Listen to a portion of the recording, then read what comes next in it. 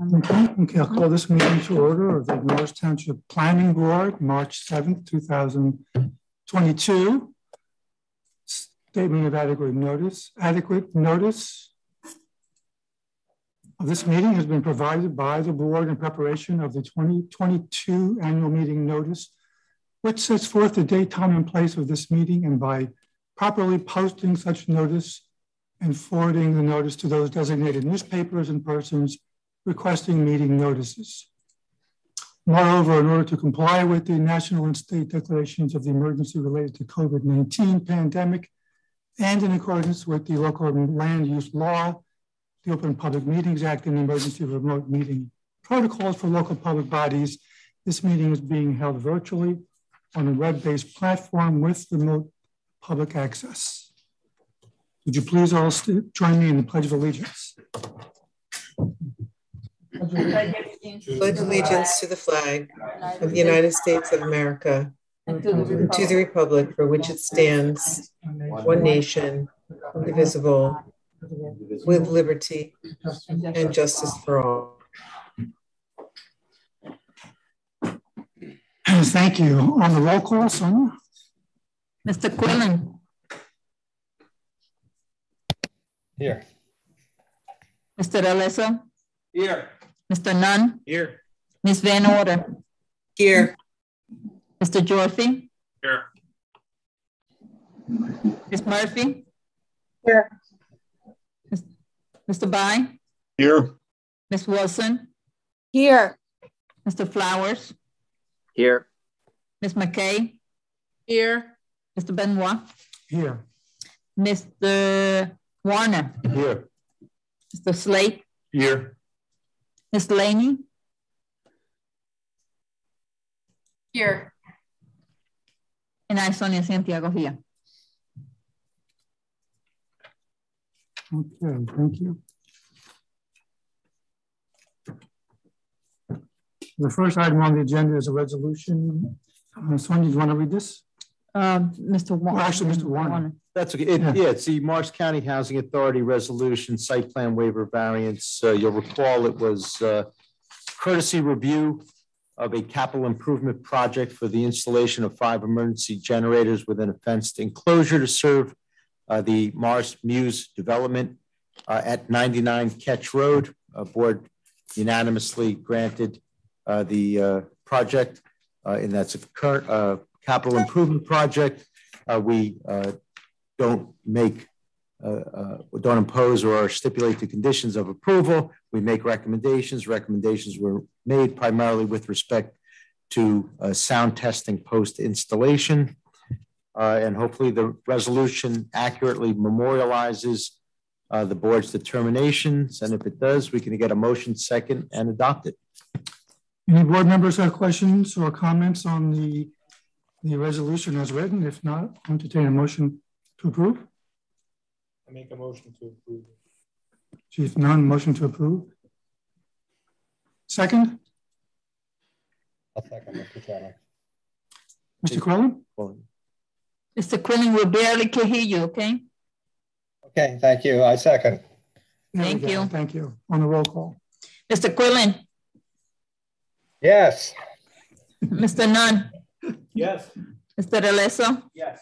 Ms. Murphy. Yes. Ms. Wilson. Yes. Mr. By. Yes. Mr. Jorfi. Yes. Mr. Flowers. Yes. Mr. Benoit. Yes. So move. Okay. Thank you. Mr. Chairman, I just have one point here. I don't know about anyone else, but I can't see the meeting room. So I don't know. That camera is not operational tonight. Okay. Yeah, however, if I may, that said, other than 3 board members, myself, Jim Slate, and Sonia Santiago, no one is here, so no one will be presenting any evidence from this room.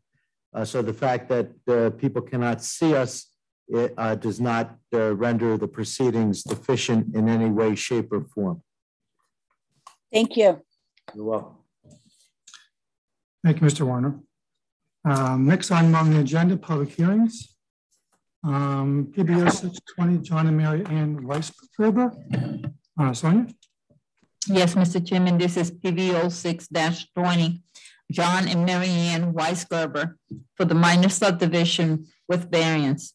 Block 2601, lot 41, 5 Edward Chipman Lane, in the RA 130 zone. This is a continuation from December 7 of 2020. You don't have to go through all the dates. So. No?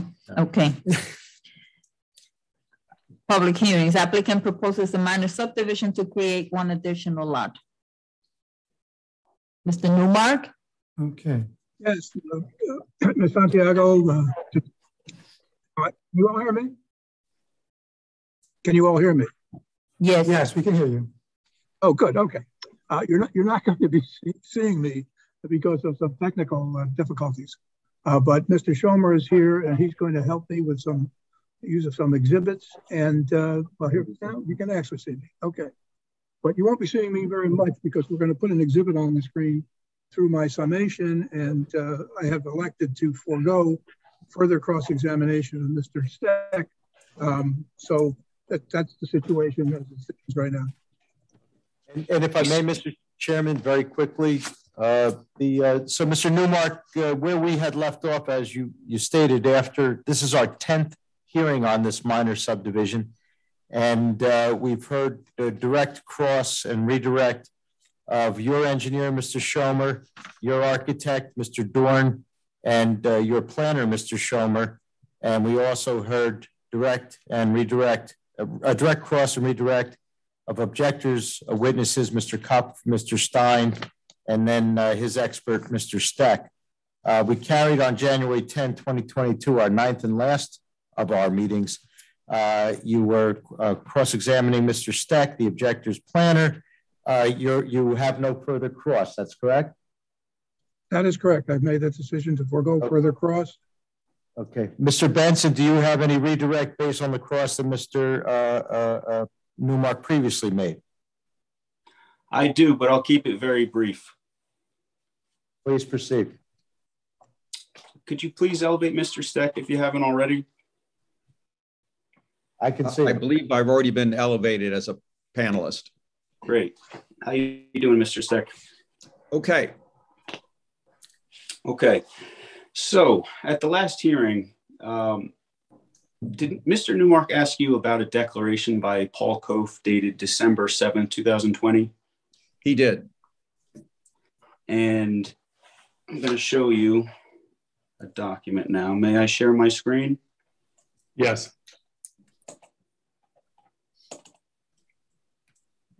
Can you all see my screen? It's coming up. Great. Okay. Is this that document, Mr. Steck? It is. Okay. And did Mr. Newmark also ask you about Appendix B to this document? He did.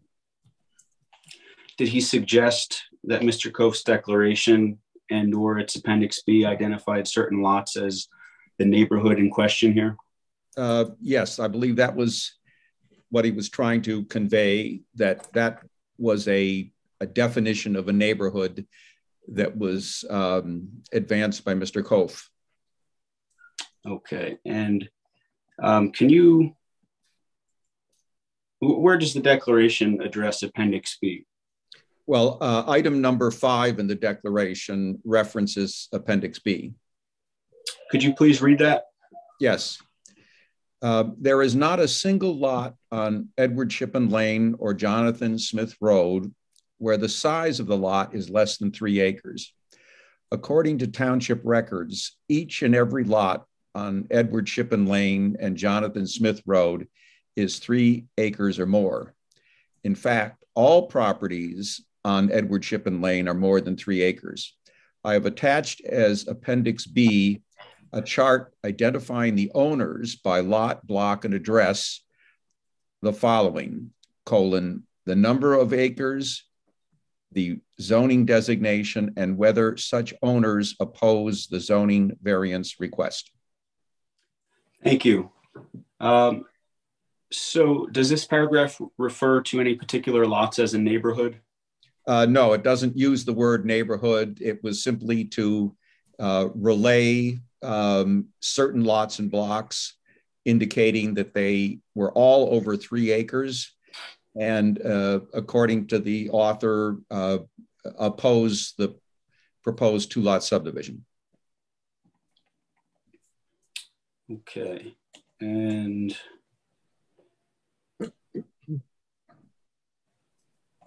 is this Appendix B? Yes. Okay. And what is this? It's a table indicating, as announced on item number 5, the owner, block, lot, address, the number of acres, the zoning district, and whether or not they oppose the variance request. There's no mention of a neighborhood or a definition of neighborhood, or that these items listed constitute a neighborhood. Okay. Did you rely on this declaration or its Appendix B in reaching the conclusions in your testimony? I did not. Thank you. All right, next I'm going to show you. Before we leave that document, Mr. Chairman, if I may, Mr. Benson, would you concur that whether or not the people were listed as opposing the application on that document, that should be ignored by the board, and the board will take the testimony from members of the public when they are under oath as to whether they support or object to the proposal. Would you concur with that? Correct. I'm not showing this document to show its substance or to prove anything other than to rebut what Mr. Newmark said in his questioning. I appreciate that. Mr. Newmark, would you concur as well? I was going to ask you to address that, but you were one step ahead of me as usual. Yes, I do. I'll take that as a yes. Thank you, Mr. Newmark. Please proceed. Thank you. Okay, so I'm going to show one more document. Again, I'm not offering this into evidence, just using it to rebut what Mr. Newmark asked in his questioning. I can get it open. Okay. So did Mr. Newmark also ask you about the TCC report dated April 22nd, 2019? He did. Is this that document? It is. And did Mr. Newmark point out this particular sentence?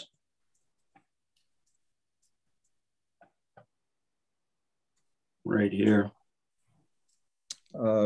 Yes, he did. It was item number 2 on the first page, which Could you read that, please? Yes.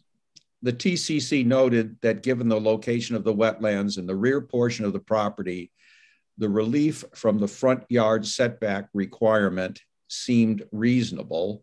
However, the TCC advised the applicant that the existence of, I think it goes on to say wetlands, the existence of wetlands did not provide a basis for the lot area variance. As a result, the TCC encouraged the applicant to provide documentation to the board of existing lot sizes in the immediate neighborhood and principally along Edward Shippen Lane to support the lot area variance request.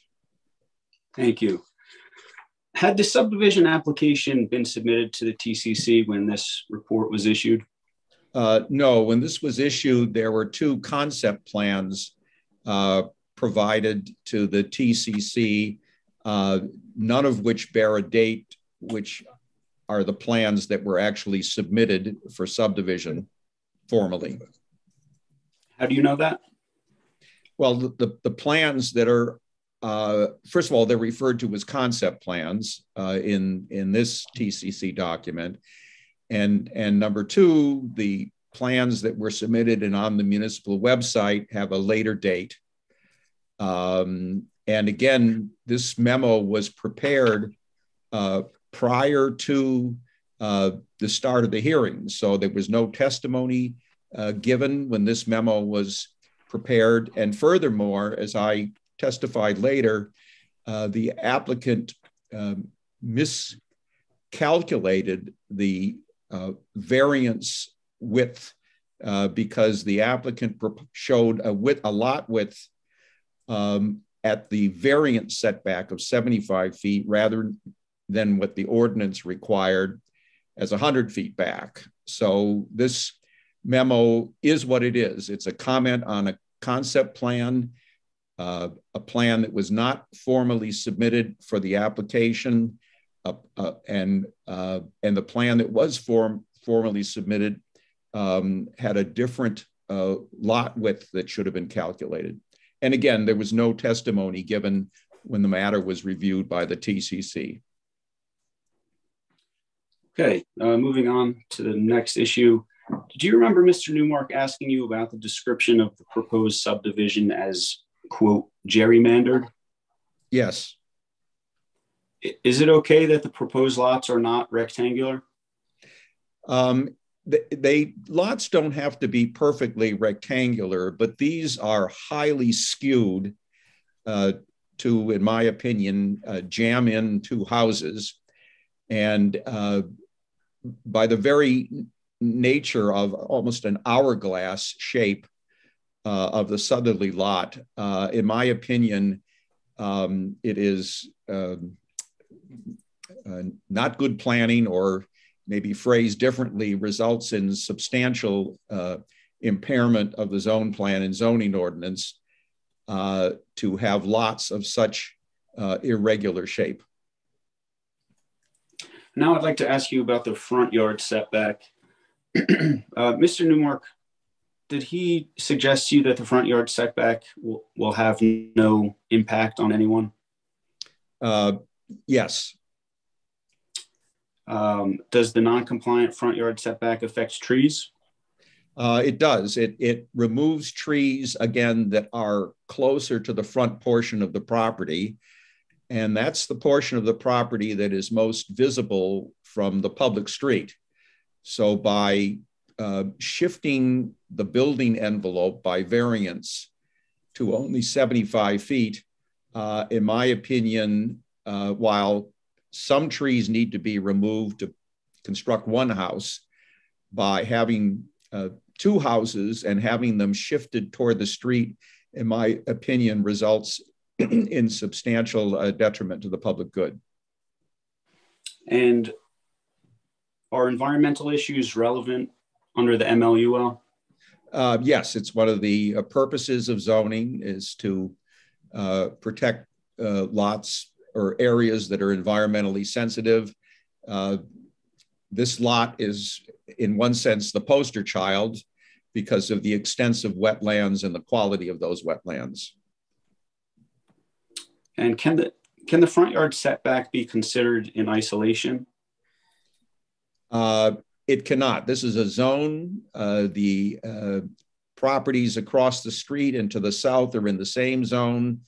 The zoning ordinance sets up a minimum standard, and evaluating whether a variance is warranted or not. It's, in my opinion, essential that the board analyze this front setback of the other dwellings. But I guess what I'm getting at is it proper to consider the front yard setback without the context of the other 6 variances being sought? Oh, it is not. This is a composite application. To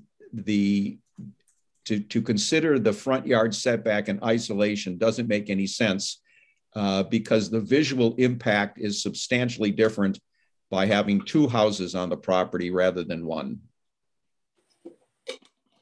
Okay, and finally, I'd like to ask you about interpretation of C2 variance requirements. Did Mr. Newmark ask you whether the C2 variance liberalized the powers of the planning board? He did.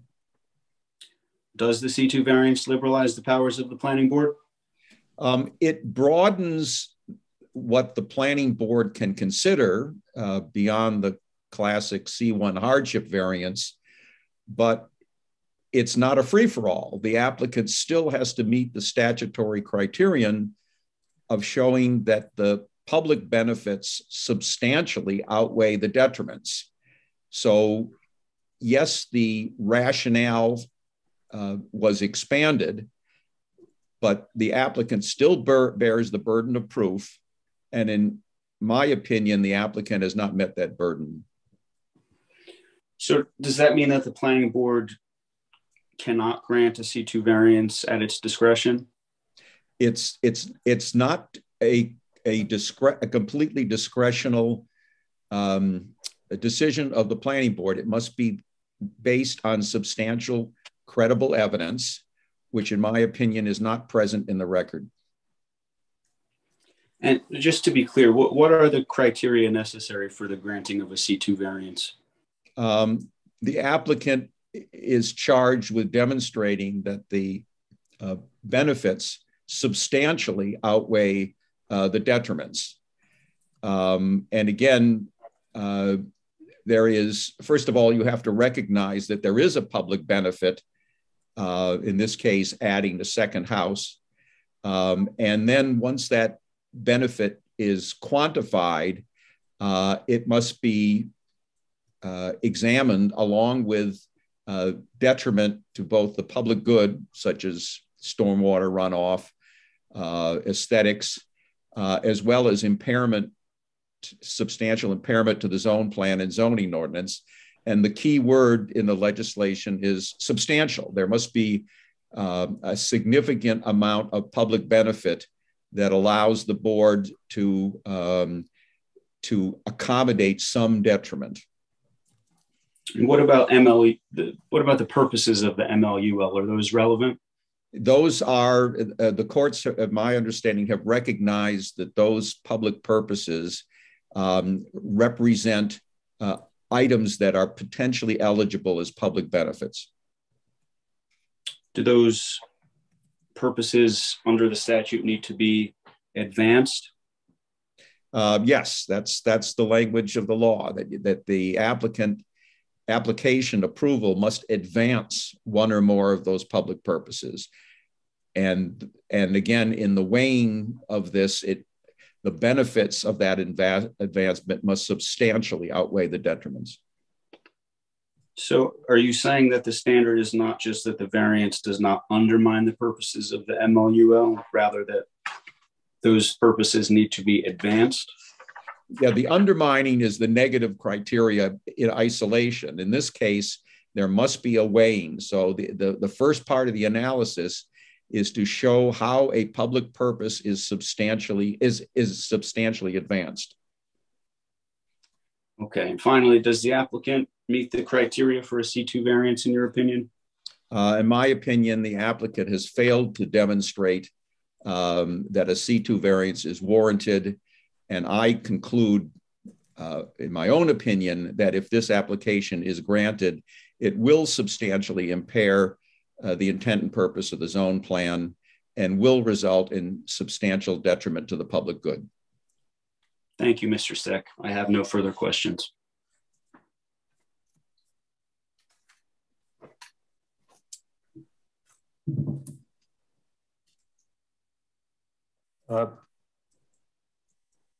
Mr. Newmark, no recross?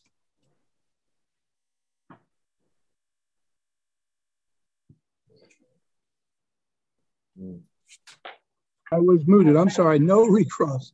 Okay, thank you. Then, Mr. Benson, does the neighboring objector rest with their case? No further witnesses, you rest? No further witnesses. All we have left is our summation. Right. And Mr. Newmark, no rebuttal case? No rebuttal case. Okay. Then, Mr. Chairman, yeah, you are correct. Public comment. The applicant has rested. The objector has rested. The public comments. I'll swear in all members of the public wish to testify in favor of or against the application, except for those who are represented by counsel and already testified. And then we will move to summations, objector summation, then applicant summation, then the board will deliberate and vote. Very good. So at this time, we'll open up this portion of the meeting to public comments. You'll need to be sworn in for comments, and I see a hand raised by Ms. Young. Yep. Everyone will have to give their name and address, and then I'll swear you in, as long as I can see you raise your right hand, and then you'll testify. Excuse me, Mr. Chairman or Mr. Warner, can we take this exhibit off of the screen at this point? Oh, apologies. Thank you. Thanks. You brought her in, Jim? Yeah. Let's see. No, I have to promote her to a panelist. You want to do that? You have to swear in.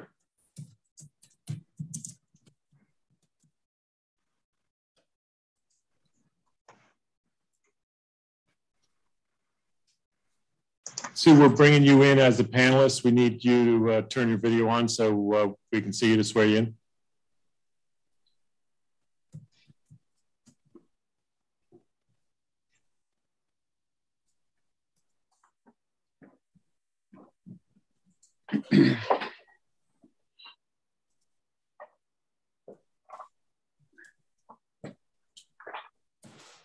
Miss Young, Sue Young, I see you're muted and your camera is off. Can you unmute and turn your camera on?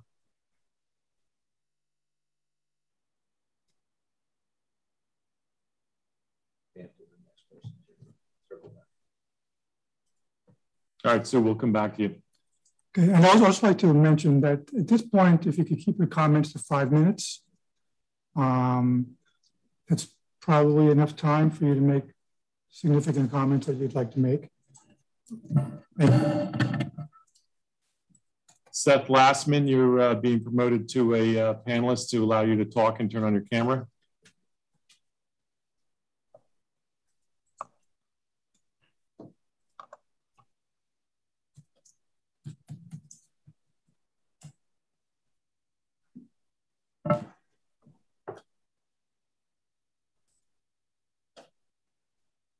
Seth, so you should be able to unmute and turn your video on for us.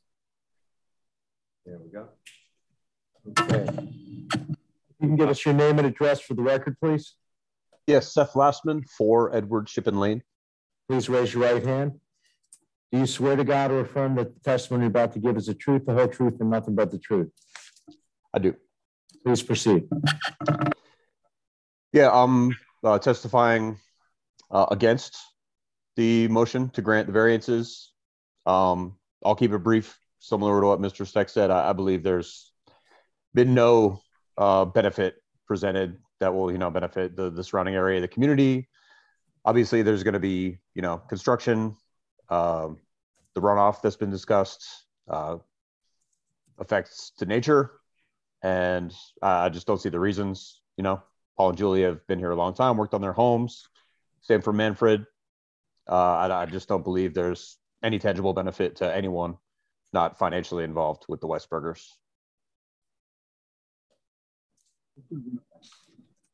Thank you. Thank you, Mr. Lastman. Thank you. Appreciate it. Do we have Ms. Young, Jim? It looks like she dropped off. I did not see her. I see her hand up. Sue Young's hand? Yeah. Is she back in the attendees? Yes, she is.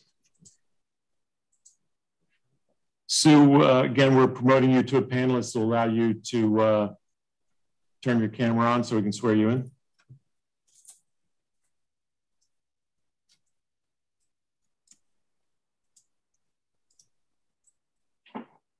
Also, if I may just interject very quickly before she begins, I'm not sure whether Mr. Lastman stated this or not, but he is the owner of 4 Edward Shippen Lane across the street from Mr. Kof.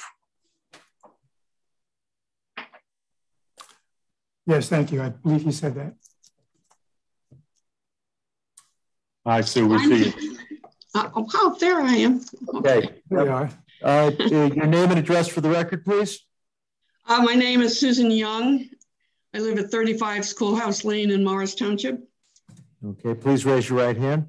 Do you swear to God or affirm that the testimony you're about to give is the truth, the whole truth, and nothing but the truth? As far as I know, yes, thank you. I appreciate the affirmative response. Please proceed. Okay. As I said, I am Susan Young. I'm past Morris Township Environmental Commission chairperson. I started the Ted Largeman Community Garden. I see Mike and Kathy. I hope you're returning gardeners this year.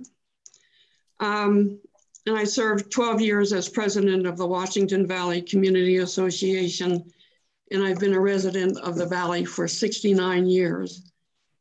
Our zoning here in Morris in Washington Valley is 3 acres or lesser. We have grandfathered lots on Doe Hill, Indian Head Road, and a few scattered other lots.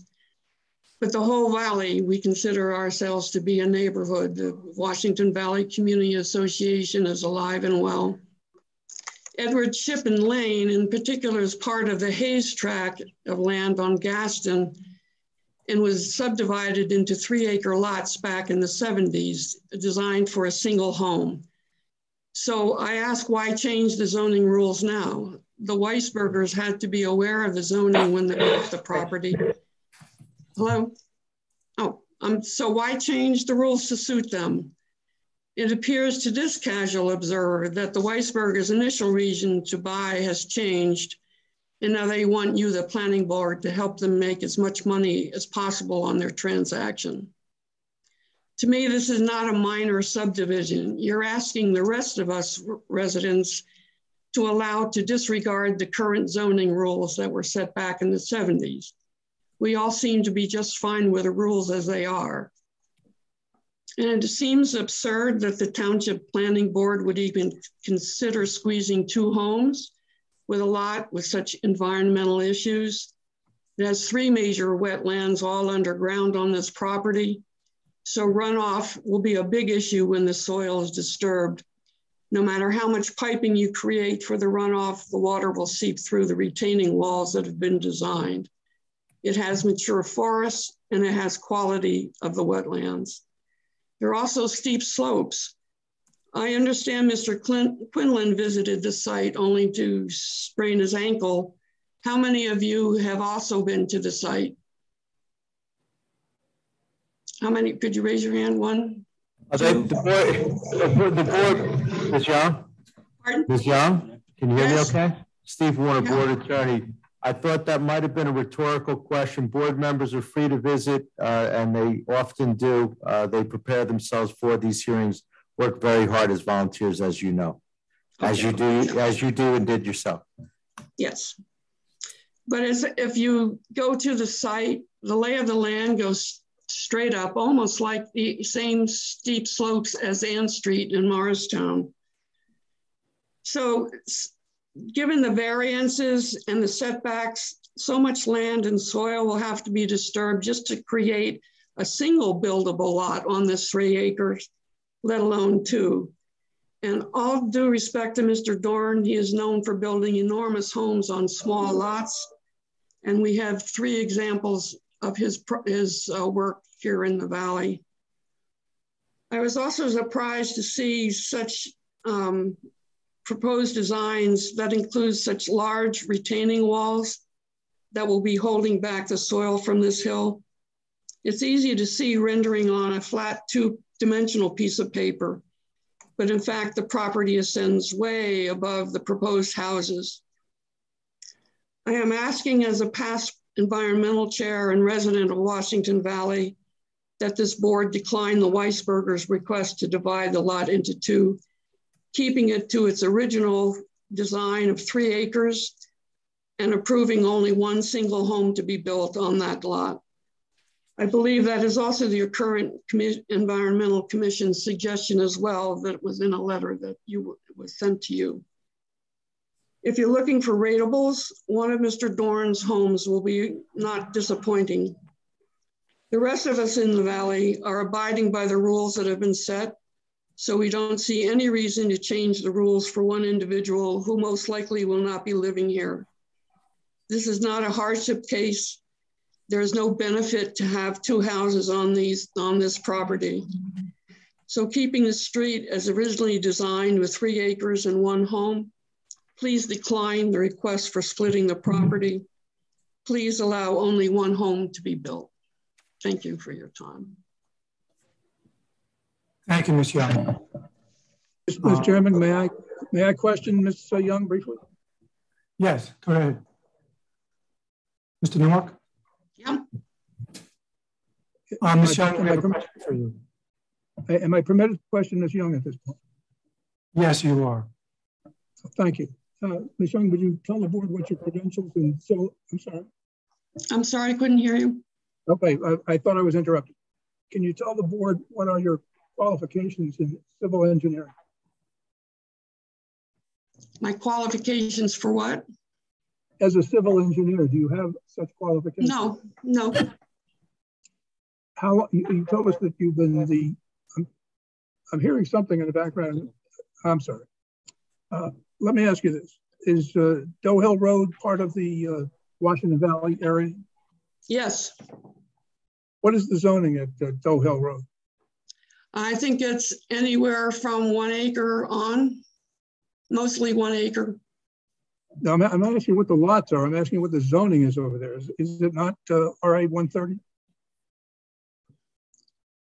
Is the zoning for Doe Hill Road RA 130? Do you know whether or not that is correct? I do not know.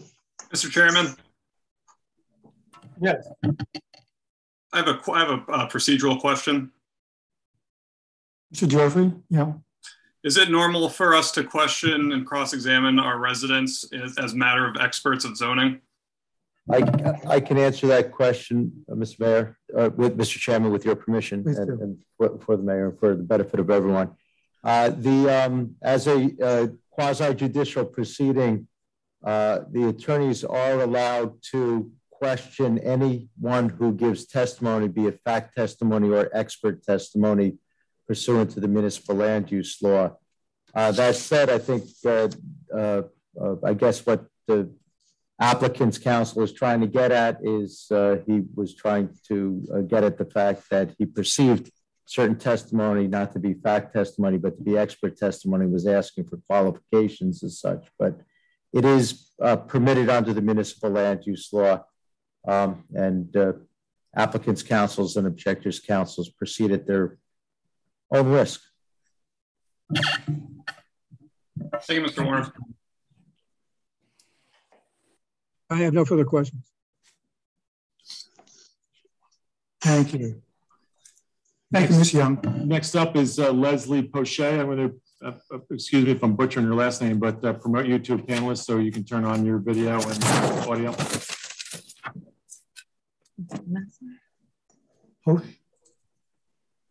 P-O-C-H-E.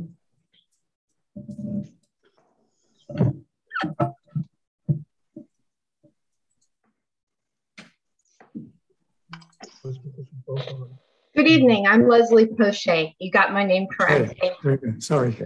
And your address? I live at 14 Jonathan Smith Road. I'm at least half a mile by road to the lot being discussed. Would you be kind enough to raise your right hand, please?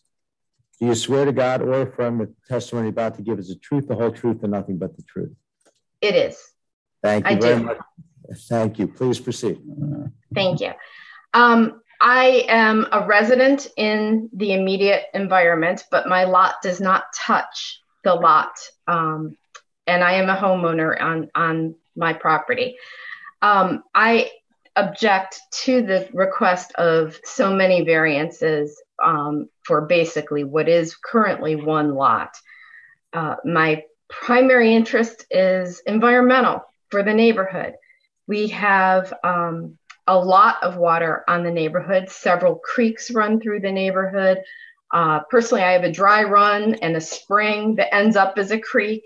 I know a lot of the neighbors have had to have houses placed or deal with water runoff. The wetlands, therefore, even though my lot doesn't directly touch this property being discussed, are a concern. I'm concerned not just because of the immediate effect of water running onto a road or something like that, but I think it's going to affect neighboring properties. And I attended some of the earlier meetings where it was discussed how that could be mitigated. And I know engineers can do wonderful things, but I am very concerned with the additional request of a variance to change where a residence, a structure would be placed. The reality is, I think that practically speaking, when there is a significant wetland portion to a property, whether it's moving water or more of a swampy situation, you are limited in use if it's not completely unusable. And so the amount of property remaining to actually be built upon becomes much less, whether it's, you know, a home with a deck, a home with a patio. Other structures some of our neighbors have put all sorts of recreational structures on their property. And I think a lot of people who think that they're getting a 2 to 3 acre piece of land are imagining that they will be able to use a large part of that land. And so I have concern that the wetlands wouldn't be maintained. Then the other concern, and I know that's about who the buyers are, which cannot be guessed at. But that concern about that transition area that we just saw in a document, that is also an issue. There's a variance request for that. And then I think the point that has already been brought up, the size of the houses, I think that the houses that I saw were extremely large. One was definitely larger and built right up to existing neighbors' property lines, as much as could be done. And the idea that someone would build a whole second floor and not put any rooms in there and put, you know, their 4 children or however many down in the basement where they'd have easy access in and out, just that's not a reasonable structure. They're going to put bedrooms upstairs like everybody else. So I just have a lot of questions about the way that the structures are being planned. So thank you for listening to my opinion. Okay, thank you, Ms. Poche. Next up is Elliot Baines.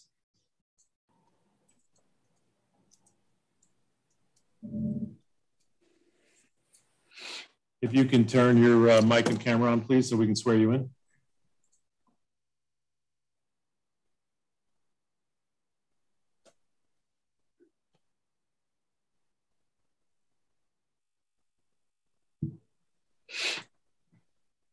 Go. Okay, there we are. Can you hear me? Yes, we can. Your full name and address, please. Elliot Baines, 1 Jonathan Smith Road in the Township. Thank you. Please raise your right hand. Do you swear to God or affirm that the testimony you're about to give is the truth, the whole truth, and nothing but the truth? I do. Thank you very much. Please proceed. Yes, I just want to reiterate some of the points that have already been made, basically about this variance request not being a hardship case, but rather one that requires showing a substantial benefit for changing from the existing RA 130 zoning rules that have been in place for many years. The main argument from the petitioners seems to be, hey, these 2 houses won't be so bad. The plans that we put together, or the preliminary plans, aren't those nice looking houses? But that doesn't rise to the level of being a substantial benefit to the area. And so I would ask the board to reject the application based on the fact that it's not a substantial improvement by any measure. Thank you very much. Okay, thank you, Mr. Baines. Next up is Mike Philbrick. If you can turn on your mic and camera, we're promoting you to a panelist.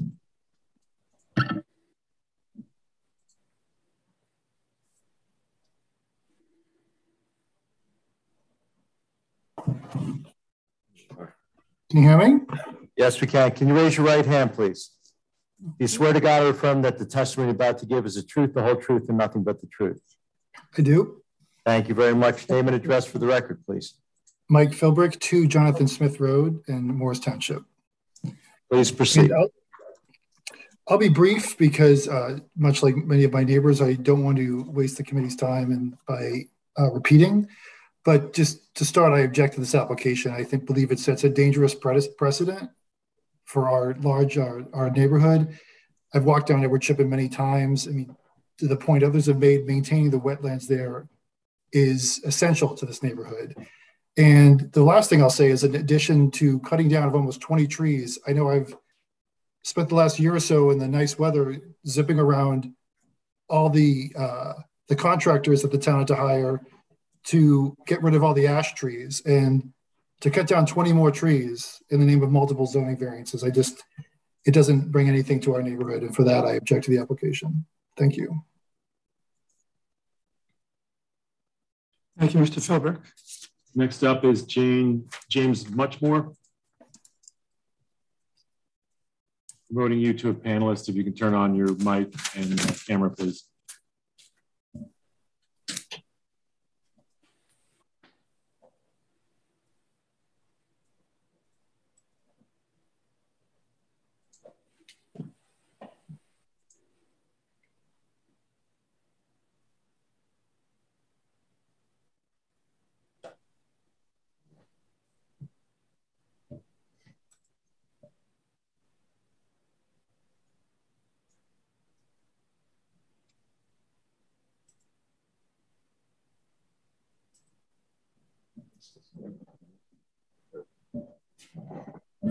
Okay. We see you. Just need your microphone turned off. You're still muted.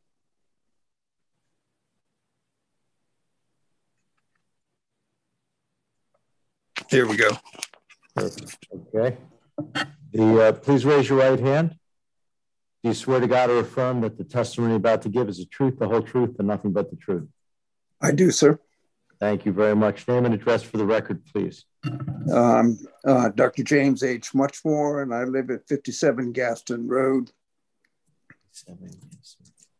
Please proceed. So I live downhill of the Steens and Mr. Glassman.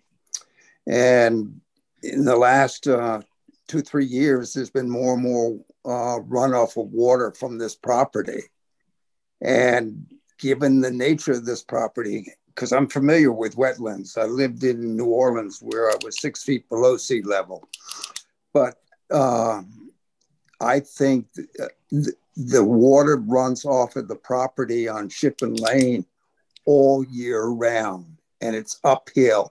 And the other thing that I've noticed over the last 8, 9, 10 years is some of the area in the middle of the wetlands has been sinking.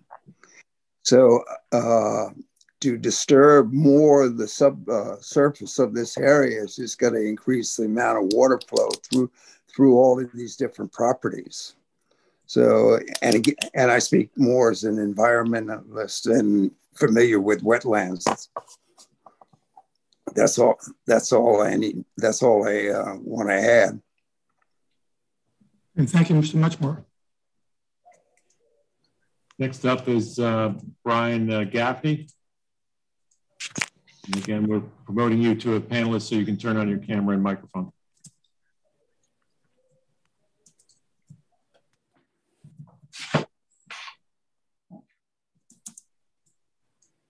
Is that there? I am. Can you see me?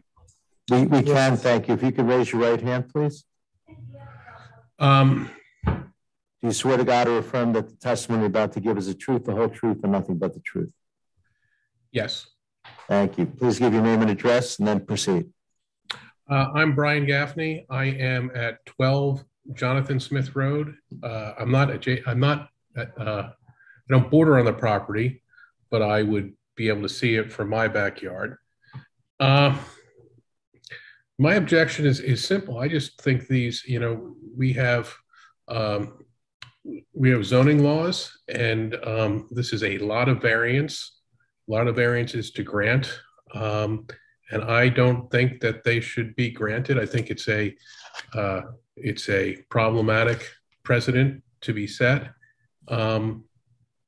This, priced into the price of this lot was the fact that it was not legally allowed to build these two structures on it. And I think it should remain that way. That's it. Thank you, Mr. Gaffney.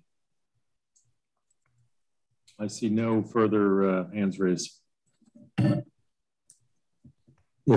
That's it, Mr. Chairman. No more. Then we'll close the public comment period. We're double checking. Jim, no further. Still no further comment. No further hands. Okay. And Mr. Chairman, we've closed the public portion. We've closed the testimony. We're now at the point where there'll be summations, as is the usual course. The neighboring objectors council would provide his summation first, then the applicant's counsel will provide his summation, and then the board will deliberate and vote. Mr. Warner and Chairman, may I make a request before we proceed to summations? Yes, Mr. Lamar. Several of the members of the public raised issues associated with water and problems associated with water.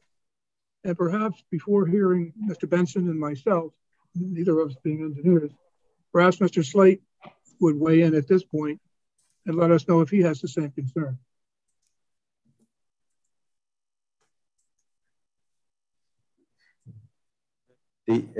That's up to the chair if the chair wishes that to occur. Normally we'd have summations and the deliberation and vote, but board members can ask professionals at any time for opinion. So that's up to the chair. If I may, I'd like to object to that. I would prefer that we stick to the normal procedure, but of course I will defer to the chair. It does to some extent reopen testimony, even if it's coming from a board professional, Mr. Chairman. So I see what you mean. Right. I believe the board professionals weighed in it's throughout understood the that these are hearings. public comments. They're not from professionals. It's the viewpoint of the individuals themselves, and the board understands that, and we'll take those comments from the public for what they are, members of the public who have concerns and observations throughout their period there, but they're not from professional licensed people. So if we're moving to deliberation, summations, Mr. Chairman, it's neighboring objectors counsel, Mr. Benson, then applicants counsel, Mr. Newmar.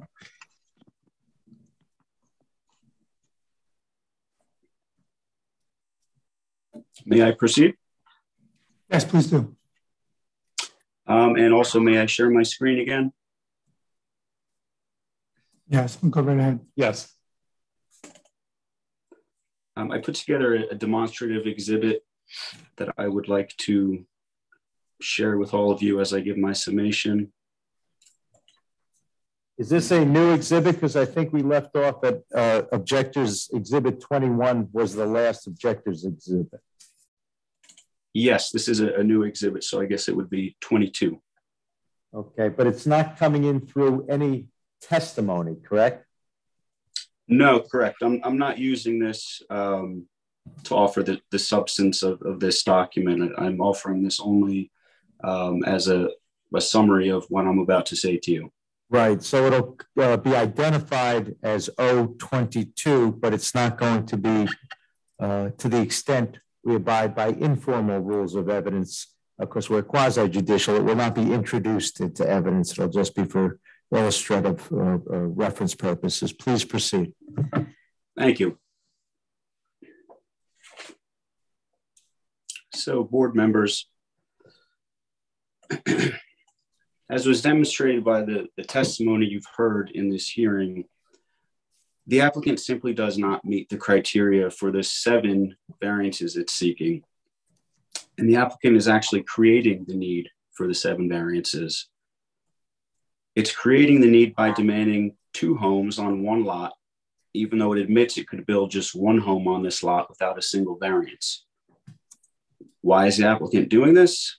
Clearly to maximize the return on its investment in the property. But as you know, maximum profit is not a justification for a variance. So let's take a final look at the applicant's case. The applicant's professionals have expressly stated that the applicant is not claiming a hardship and that the applicant thus is not seeking a C1 hardship variance. The applicant is seeking only C2 variances, 7 of them. And the criteria for a C2 variance are these, according to the statute, as you've heard throughout the hearing. 1, the purposes of the municipal land use law must be advanced by the deviation.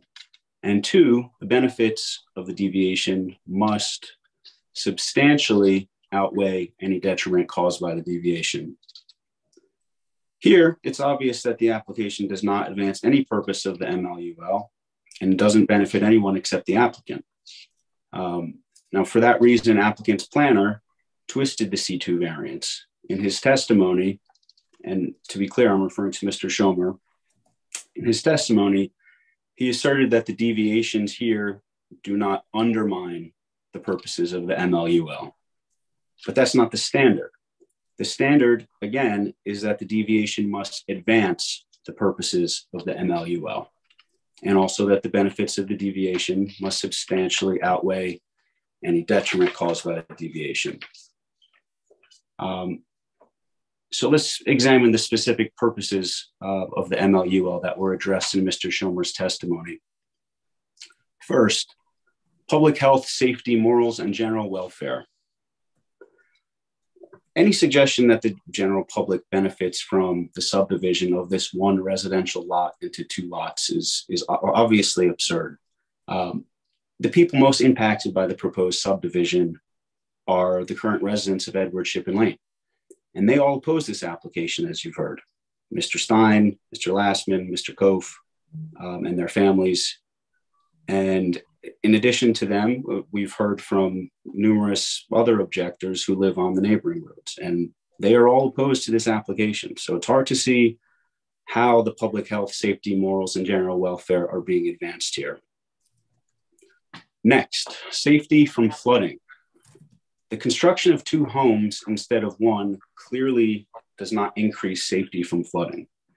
If anything, it exacerbates stormwater runoff on an already wet property. And as you've heard, this is a serious concern for my clients and for the other people who live in the area, but particularly for my clients who live next door and across the street from the applicant's property. They are already impacted significantly by runoff and also by a high water table. So again, clearly this application does not advance the purpose of safety from flooding. Next, adequate light, air, and open space. Building 2 houses instead of 1 on 1 lot obviously does not increase the amount of light, air, and open space. It decreases it, period. Next, appropriate population densities. The township itself has determined through its ordinances and its master plan that the appropriate density in this zone is no more than 1 house per 3 acres. Nonetheless, the applicant demands a higher density for, demands a higher density for its property, namely 1 house per 2.8 acres. And the applicant is also creating a higher density beyond its own property. Whereas the other homes in the area are spaced out, the higher concentration of homes created by this subdivision would result in the adjacent Kof home sharing a roughly 2-acre area with the 2 proposed homes. So again, this application is not advancing the purpose of appropriate population densities. It's undermining it. Next, desirable visual environment. 7 variances by definition undermine the harmony of the neighborhood's layout. As I mentioned, the gerrymandered subdivision results in a clustering of homes that clashes with the rest of this neighborhood, which is well proportioned. In fact, the applicant was unable to identify any other property in the area that needed a variance. And the pre-existing homes on Edward Shippen Lane actually exceed the zoning minimums. On the other hand, the applicant proposes 7 variances. And this is not to mention that the applicant had to turn one of the proposed houses sideways in order to avoid an 8th variance for a side yard setback. Last, environmental. Everyone here agrees that this property is an environmentally sensitive area. And construction of 2 homes instead of 1 would, of course, increase, if not double, the amount of disturbance and impervious surface in this environmentally sensitive area. And it would do so against the recommendation of the Township Environmental Commission, which the applicant has not contested. It would do so despite DEP's designation of the wetlands on the property as having exceptional resource value, and despite DEP's finding that there are threatened and or endangered species in the area, and despite the EPA's designation of one of the wetlands as priority wetlands. So clearly, I've given you now a list of detriments and not benefits. So even in a strong case, it would be hard to find benefits numerous and strong enough to outweigh all these detriments. And what does the public get here to justify all of these detriments? What benefits does it get? According to the applicant, the public gets an assurance of beautiful architecture from Peter Dorn. But an assurance of beautiful architecture is legally irrelevant. The architecture won't be any less beautiful if only 1 house is built instead of 2. So clearly the applicant falls woefully short in meeting the C2 variance standard. Finally, I'd like to note that the applicant has gone to great lengths to suggest that each of the 7 variances is reasonable in isolation.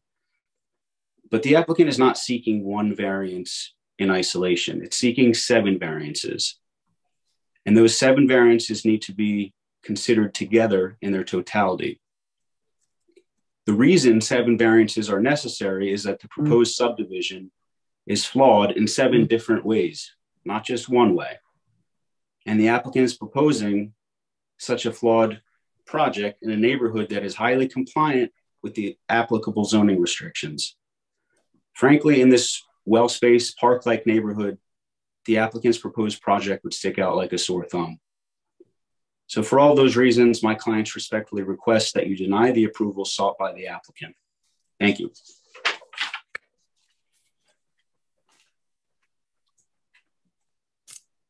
Thank you, Mr. Benson. Mr. Newmark?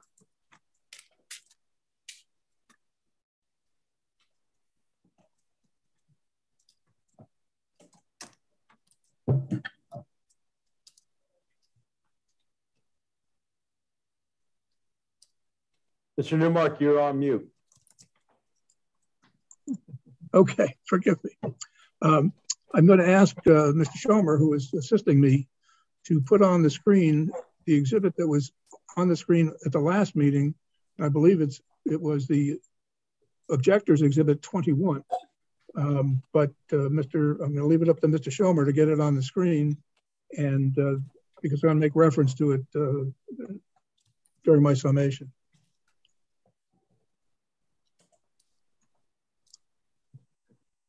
Okay. All right. Can everyone see that? Yep. Can everyone see the exhibit that's on the screen now? Yes. Is it? Everybody can. The answer is yes. Yes. Okay. Good. Thank you very much. Let me then proceed. And first, I want to say that we appreciate the time of the board and its professionals that have been devoted to this application over the many, many months when we started out. And we also appreciate, and I'm sincere about this, we also appreciate the cooperation of the objectors and their counsel. It's helpful when people work together with respect to scheduling and things of the like. Passing on from that, this application requests permission to take a lot that is 5 acres in size and subdivide it into 2 acres each of which will be 2.81 acres in size. The zoning ordinance requires each lot to be 3 acres in size. Each of the proposed lots will be deficient by only 6.3%, but variance relief is therefore necessary. So we're going to be asking you to grant variances with respect to those 2 lots that are deficient by 6.3% or 0.19 acres, however you want to look at it. And I would respectfully suggest, and we'll talk more about it later, but those are what lawyers like to call de minimis situations. They're not substantial. They're not meaningful, but those are 2 of the 7 variances that we are requesting. That takes 2 of them. 6.3% less than what the ordinance would require. Although the ordinance requires the homes on the lots to be set back 100 feet from the street, the setbacks that are being proposed are only going to be 77 and 75 feet from the street line. And I will perhaps refer to them as 75 feet in each case, just because it's easier to do that. Now, looking at the exhibit, I think you can see the 2 houses that are proposed and shown where they would be located if this application were granted. And with respect to the one on the south, and Mr. Schomer is putting his cursor around that house right now, and that of course is the house that would be closest to Mr. Koff. And as you can see, it is indeed 77 feet from the street line. It is supposed to be 100 feet from the street line. Given the configuration of the road, it's hard for me to understand how that 23-foot deviation is at all meaningful to anyone, the immediate neighborhood or the more substantial neighborhood. But we'll go on. Excuse me. The ordinance requires lot widths at the street to be 300 feet. One of the proposed lots, and that is the one most northerly, that's the one that's separated from Mr. Koff's property. And Mr. Schofer is going to tell you where that is. He's going to show you where that is. The width at the street line is only 262 feet, where the ordinance requires it to be 300 feet. Now, perhaps somebody can explain to me why that deviation is significant or meaningful or could possibly cause any harm to anyone or anybody's property values. It just doesn't make sense to me. The ordinance requires that the lot width measured at the front yard setback be 300 feet, and proposed lot 41 is going to be only 270 feet wide at the setback line. And again, I suggest that is the minimus deviation and should not be of great concern to anybody. And of course, this all goes to the negative criteria that we'll talk about more. The ordinance requires lot width measured from 40 feet behind the front yard setback to be 300 feet. One of the proposed lots, namely 4101, that's the one next to Mr. Koff, will only be 238 feet wide when you get to 40 feet behind the 75-foot setback. Again, once again, Mr. Schomer, would you kind of show with your cursor that dimension, that 230-foot dimension running across there? That's 238 feet. Respectfully, I don't know how anybody can be caused harm with respect to their properties, property value, the welfare of the neighborhood, because that width is deficient by 22 feet. A lot of time was spent listening to Mr. Koff and Mr. Steck testify regarding the necessary NJDEP approvals. As Mr. Benson conceded, and as we said many times, if the board approves the application, the applicant's going to have to go down to Trenton, deal with DEP, and either get an approval for them or not get an approval from them. So your approval of this application would certainly be subject to those approvals. And excuse me, I'm going to take a drink of water.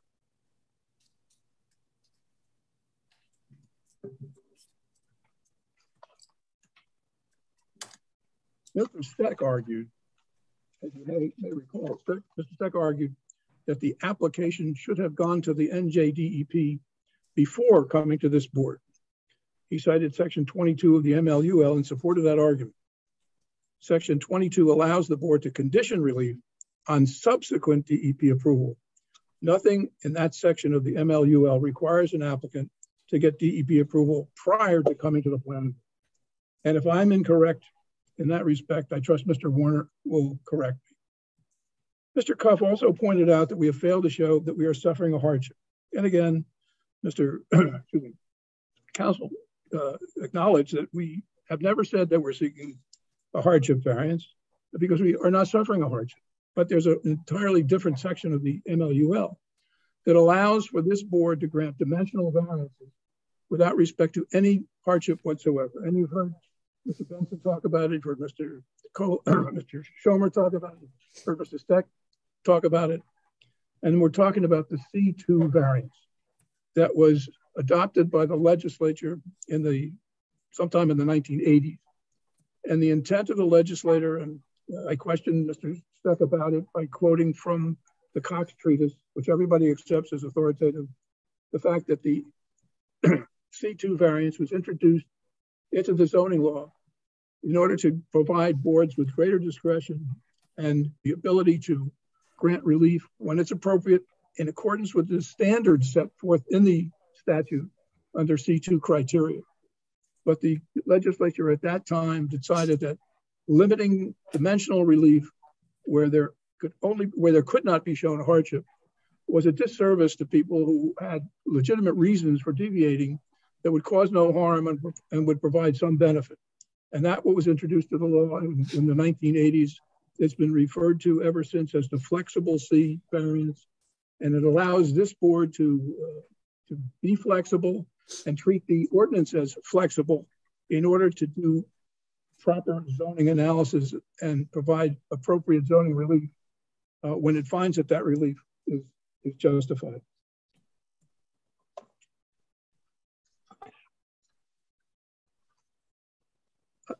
Mr.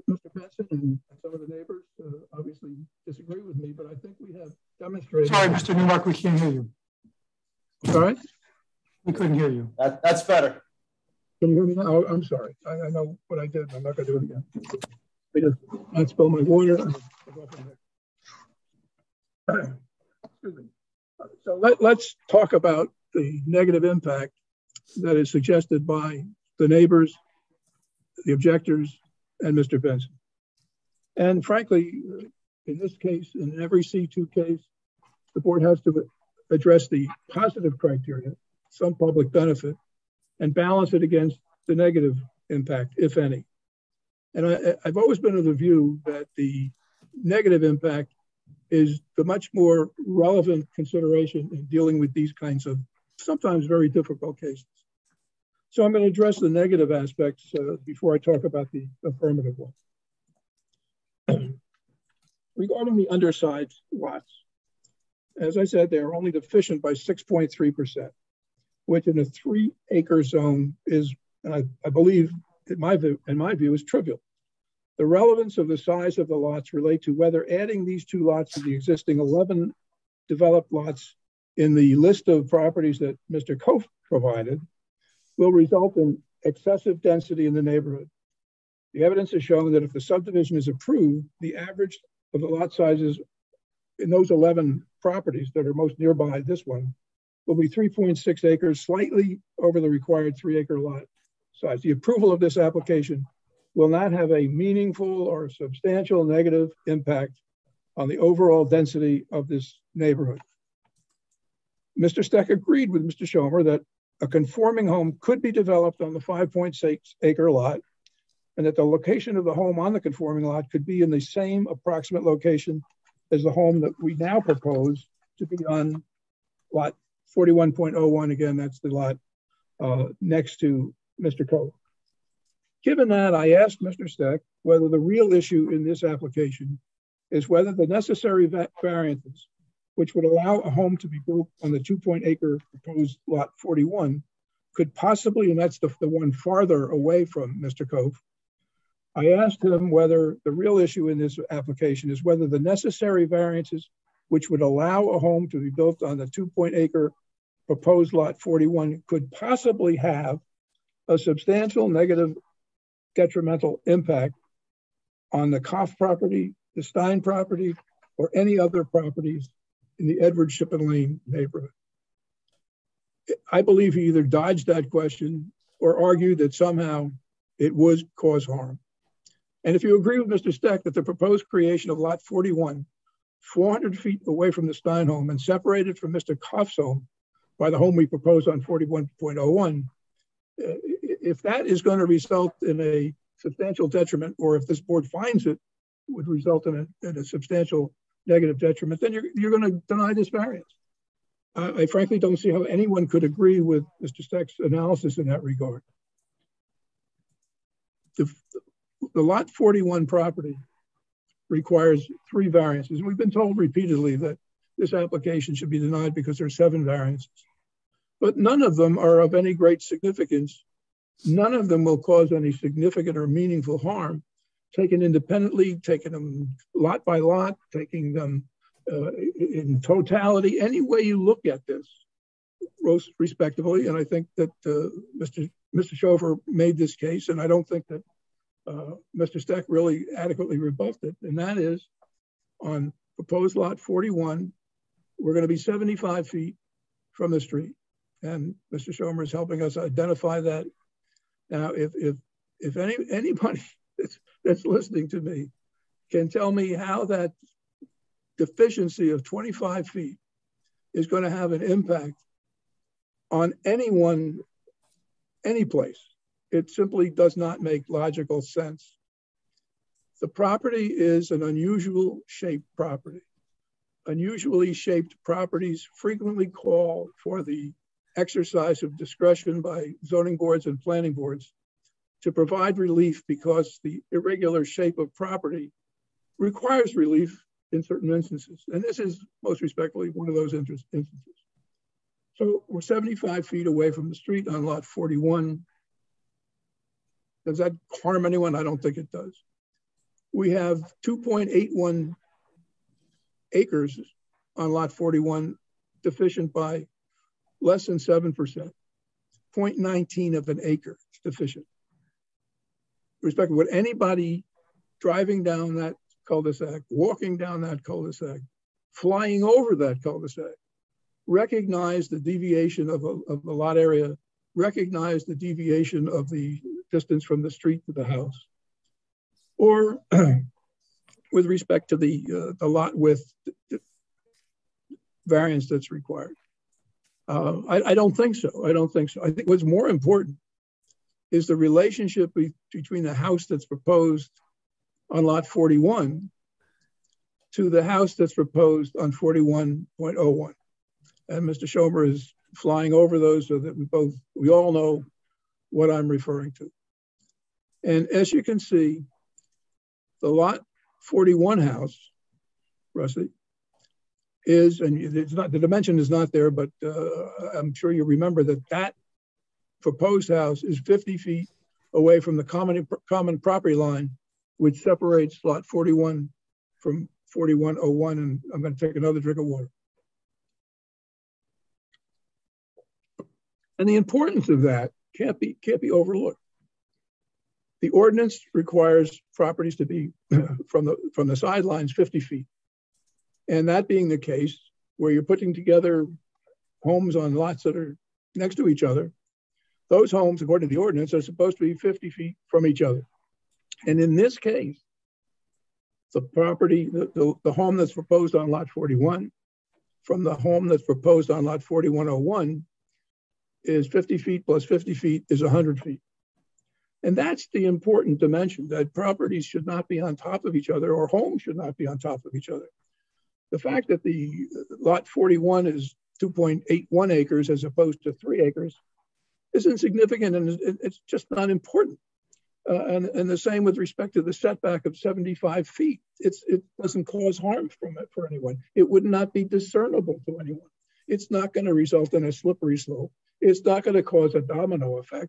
It's just going to be there, and someone will live there and enjoy living there. And they'll be 100 feet away from their neighbor at 41.04. Now, with respect to the distance between the house that's proposed on lot 4101 from the neighbor, Mr. Cobb, and that dimension there is on the diagram, is on the exhibit, is 132 feet. And I think that Mr. Steck corrected us all, even though it was his exhibit, that the real dimension should be 50 feet plus 77 feet, or a total of 127 feet. So whereas the ordinance ordains for the protection of property owners so that they're not on top of each other with respect to their dwellings, it's supposed to be 100 feet from each other. These two houses will be 127 feet from each other. So the development of lot 41 as proposed, respectfully, without all due respect to Mr. Steck and Mr. Benson, that lot 41, all three variances, take them one at a time, take them 3 out of 3, take them 2.2 out of 3. Any way you'll want to look at them, they don't amount to a hill of beans. They're not important. So for purposes of weighing the negative impact against any positive effect, there is very little on the negative side of the ledger with respect to what's proposed on lot 41. How in the world can the development of lot 41 as proposed have an impact on the property that's going to be one property away from it, Mr. Cove, or 2 properties away from it, Mr. Ricciardi, or the property across the street from Mr. That's occupied and owned by Mr. Stein. Lot 41 is is the variance that we're really asking for. That's really the relief. That's the second house that the ordinance, if strictly applied, would not permit us to use. And it does not impact any of the surrounding properties, will not cause any detriment to the public good, will not have any conceivable impact on the zone scheme. So as you look at those 3 variances, and if you, as a majority of you, say that none of those 3 variances are appropriate or make good sense, then you're going to deny the application. I don't see how you can come to that conclusion. So now we're down to a few more variances. And excuse me one more time, I need to take a drink of water.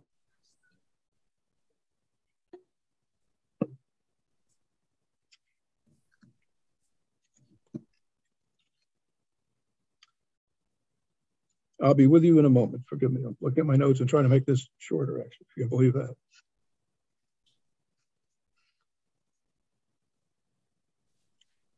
Mr. Steck also testified that the variance required for the 75-foot setback and for the 2.81 lot area variance for lot 4101 were unjustified. The ordinance, of course, calls for 100-foot setbacks from the street. The proposed 77-foot setback on lot 4101 requires a 23-foot dimensional variance. And as we discussed with respect to lot 41, the 2.81 lot area variance is a result of us being 6.3% deficient from the 3-acre minimum, also requiring variance relief. Again, if you look at lot 4101, Rusty, just to make sure everybody knows what we're talking about, would anybody object to that if the lot was 0.19 acres larger and therefore conform? The difference between what we have and what we need is, again, what lawyers refer to as de minimis. We love our Latin, de minimis. It means trivial, and it is trivial. The same goes for the 77-foot setback on lot 4101. Again, because of the unusual configuration of the road. Mr. Newmark, I'm sorry, but it seems to me this is getting a little repetitive. You've already made these particular points. Do you have more points? I was speaking of. I'm sorry, this is the chairman. Mr. Newmark, that was the chairman. Are you about ready to hone in on the end of your summation? Well, no, the answer to that is I'm not, but if you're tired of listening to me, I suppose I can cut it short. I believe the chairman noted that there may have been some repetition, and in fairness to the volunteer board, it may be appropriate to move forward. Well, why don't you give me a couple of minutes to look at my notes, and I'll try to cut it short. Okay, thank you. Thank you.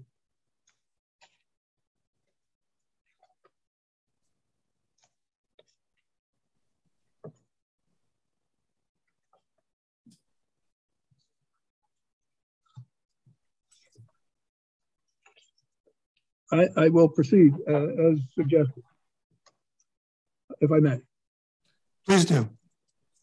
Thank you very much. Okay, so we've apparently I've beaten to death the whole negative impact issue, and so I'm going to move on to the positive criteria, because in addition to demonstrating that what is being proposed and the variances are required, if they're granted, will cause no harm, we of course have to show you that there is some benefit resulting from this approval. And again, it's not necessarily benefiting the people next door or around the corner. It's benefiting in the sense that we own property subject to the exercise of police power by the municipalities. And we live with that. But there are times when strict adherence to the rules just isn't fair and just doesn't make sense. So we have we're entitled to seek variances and to demonstrate to the board that the variance relief is consistent with what the law allows. So I think that we have provided proof that the approval of this application will advance several of the purposes of zoning found in the MLUL. The first one is subsection A in the purposes of zoning. And that is to encourage action to guide the appropriate use of land. This substantial, almost six acre lot, oversized lot, if it would be devoted to one house, will be put to a productive and permitted use as a second home site in substantial conformity with the dimensional requirements contemplated by the ordinance. And that, respectfully, is a benefit in the zoning planning sense. Next, we come to subsection E, which allows for the appropriate establishment of population densities. Here, the shortfall in each case is not significant.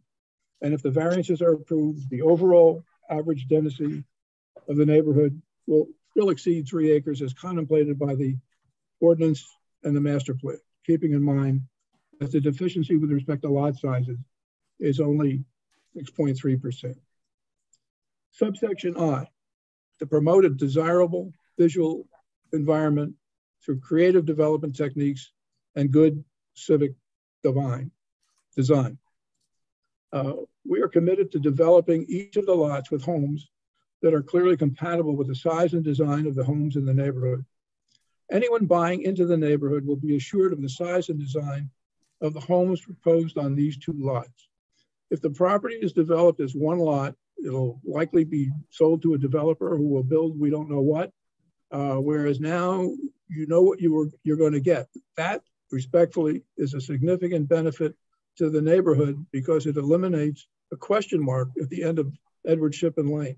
If someone is going to buy a property in that neighborhood, they would look at a vacant lot right now and perhaps pause, not knowing what the future holds for that property. Well, if this application is granted, and unless somehow you're offended by the architecture, which I think it's hard for me to think that would be objectionable to anyone, but the size of the homes was demonstrated by the information that was supplied to the board with respect to lot sizes, with respect to home sizes, and that these 2 houses that are proposed would be compatible. So we think that that is a benefit as considered by the MLUL in considering that the purposes of zoning, in particular, the desirable visual environment is a positive that you put on the positive side of the scale.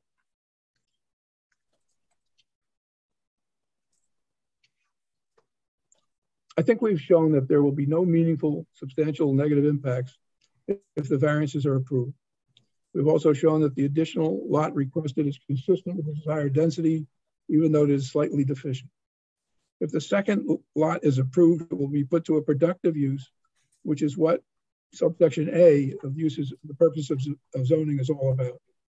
This is a perfectly appropriate use of the 2.1 acre parcel, lot 41.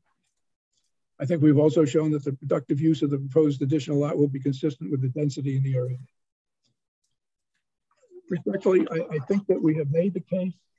It'll be up to you to decide whether you agree with the neighbors or whether you agree with the applicant that the proposal as you find it and as shown on this diagram is not going to have any negative impact. I didn't really get a chance to discuss the variances for the width of the lot at the setback line and 40 feet beyond it, and they are deficient by Instead of 300 feet, I think one's 270 feet, another one's 230 feet. That's a long way. 230 feet is a significant width. It's not what the ordinance calls for, but in this situation, I think the deviation is justified. I want to thank you once again for your patience with me. I tend to talk longer than I should, but that's just what I do. Thank you again, and I'll be interested in hearing your comments. Thank you, Mr. Newmark. Mr. Chairman, if we're ready now for deliberations and vote, and I'll try to be brief as well. Just a reminder to everyone, it's a minor subdivision, 2 lots to 1, excuse me, 1 lot to 2 is the proposal. And bulk variances, 7 of them, 2 lot areas, 3 lot widths, and 2 front yard setback deviations for the proposed lots.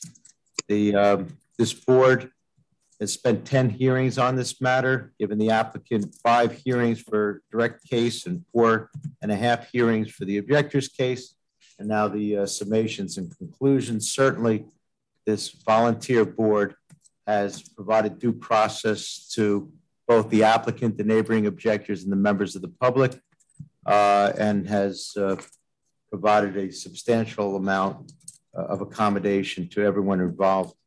And I'm also, the board has a heck of an attendance record too. We have 9 board members this evening who have been present for or certified that they heard the one, in each case only one, meeting that they missed over the last 10 hearings going back to December 7, 2020. So we do have a full complement to decide this case. A majority, 5 out of 9 will decide whether the application is granted or not, rather than go through all the conditions of approval that were stipulated to by the applicant. I think it makes sense for the board to deliberate first, and I could always do that in the event we're going to have an approval. But it makes sense, I think, for deliberations first to see where the board, which direction the board is going. So it's time for that, Mr. Chairman. Thank you, Mr. Warner.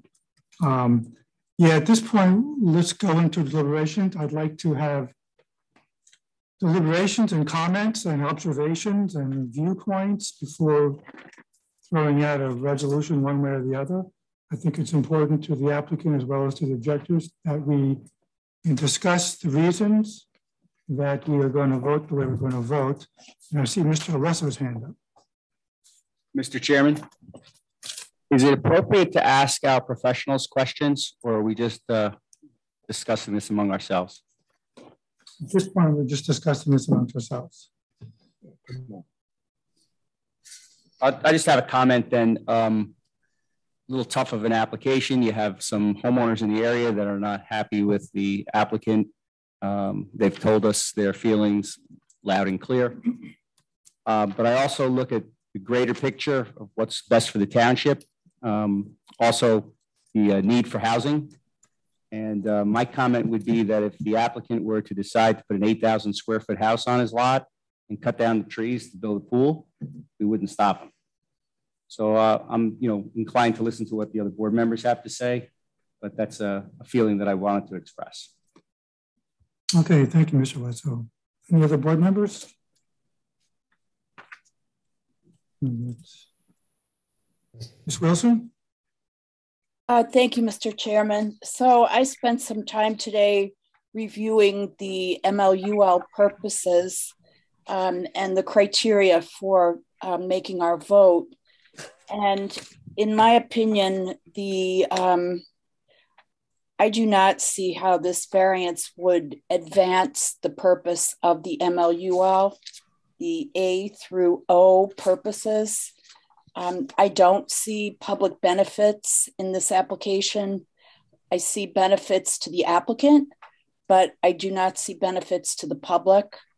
I'm very concerned about the wetlands and the environmentally sensitive areas.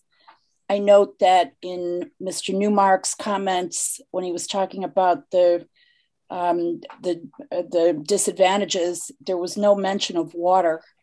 I'm very concerned about water.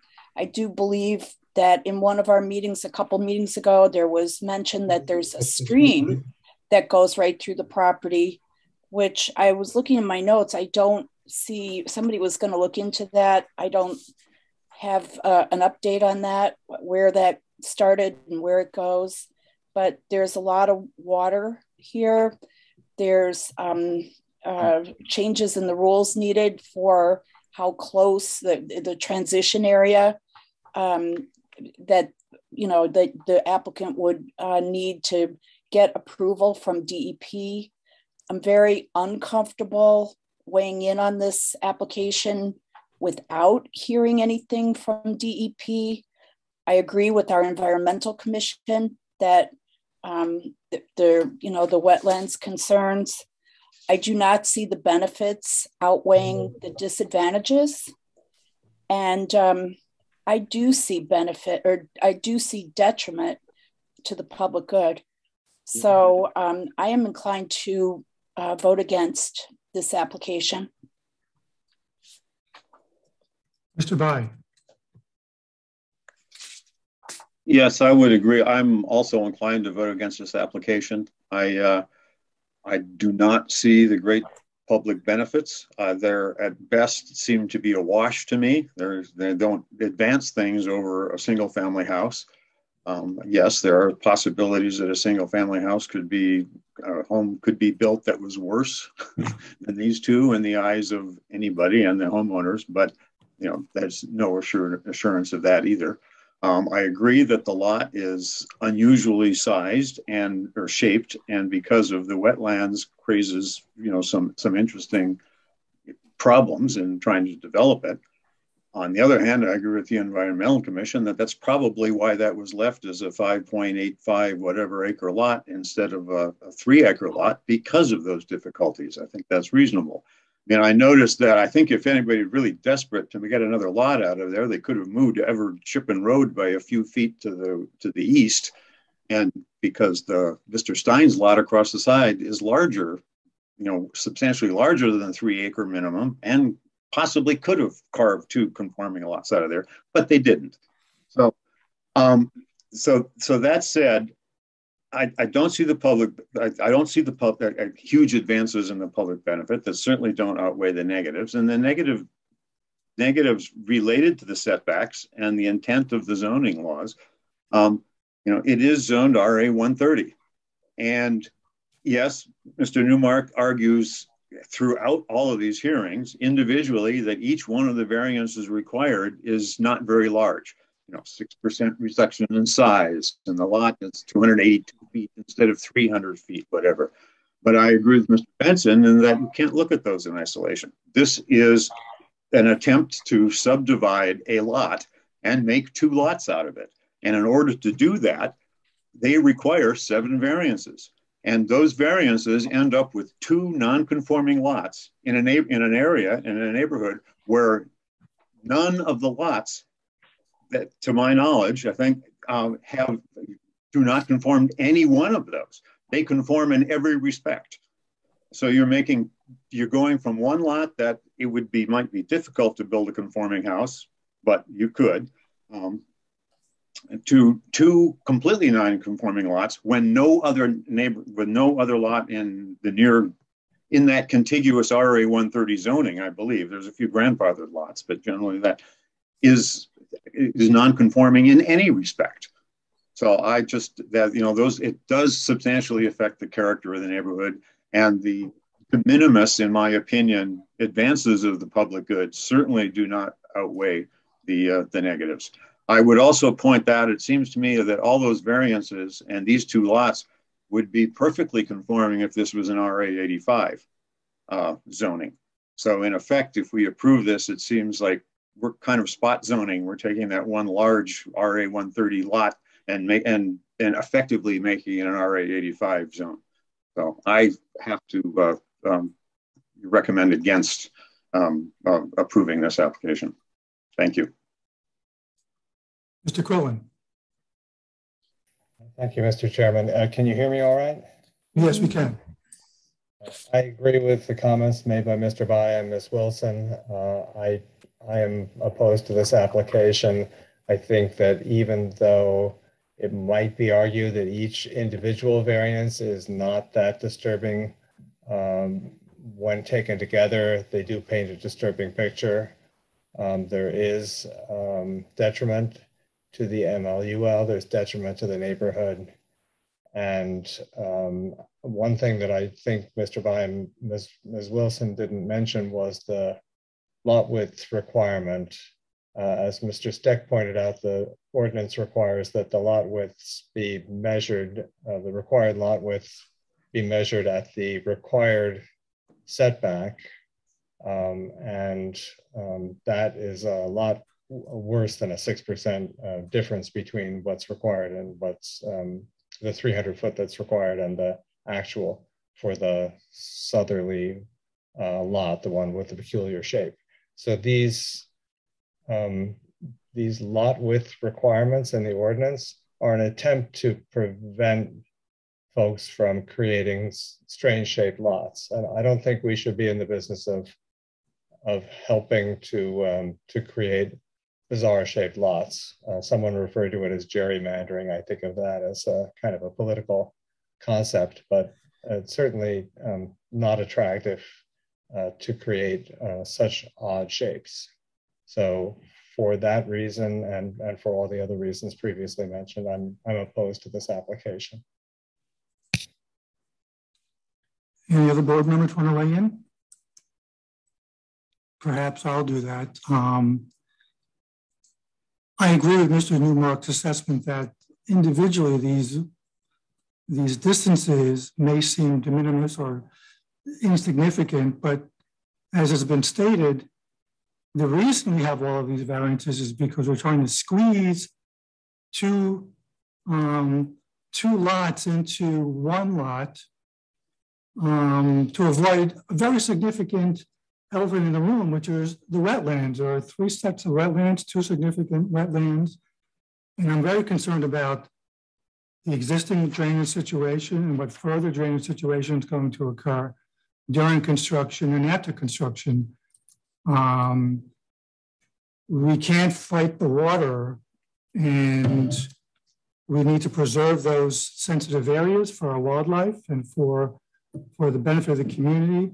The master plan is a very significant consideration in this decision, and maintaining the waterlands and maintaining the interest of the master plan and the zoning. I find to be very, very important, and I'm having a hard time seeing where the benefits outweigh the detriment to the master plan and to the zoning.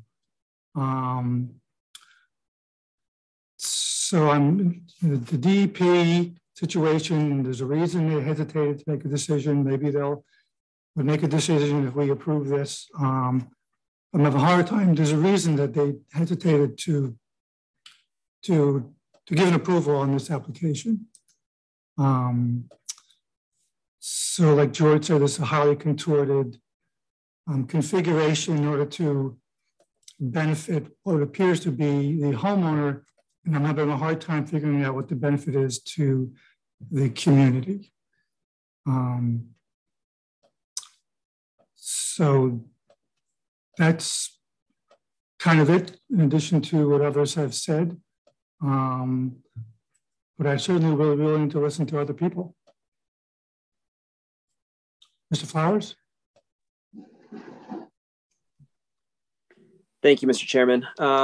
My thinking is in line with you, Ms. Wilson, Mr. Bai, Mr. Quillen. I am also opposed to this application. I just don't see the public benefit. I don't see how it would advance the, the MLUL, the highly skewed lot shape. It just, the entire neighborhood's against it. And it just doesn't seem like a smart decision to me. That's all. Ms. Wilson? Ms. Murphy?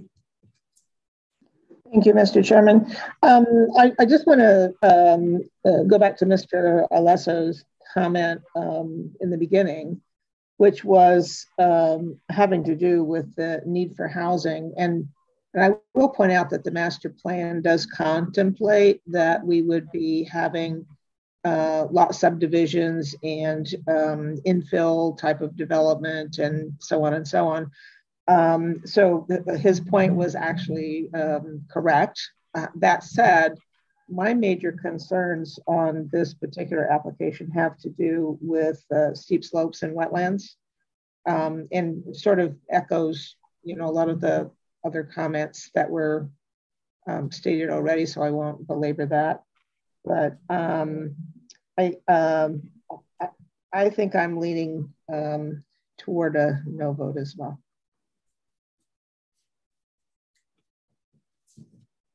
Any other members of the board?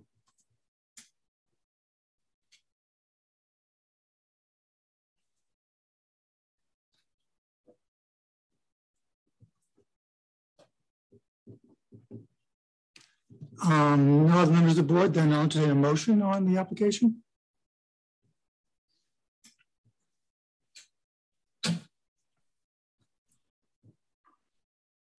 I'll move we deny the application. This is Rick By. I will second that. Second, Ms. Wilson. Roll call vote. Roll call vote. Mr. Quillen? Yes. Mr. Nunn? No. Mr. Flowers? Yes. Mr. Alesso? No. Ms. Murphy? I'm voting yes to deny. Yeah, thank you. Mr. By? Yes, to deny. Ms. Wilson? Yes. Ms. Van Order?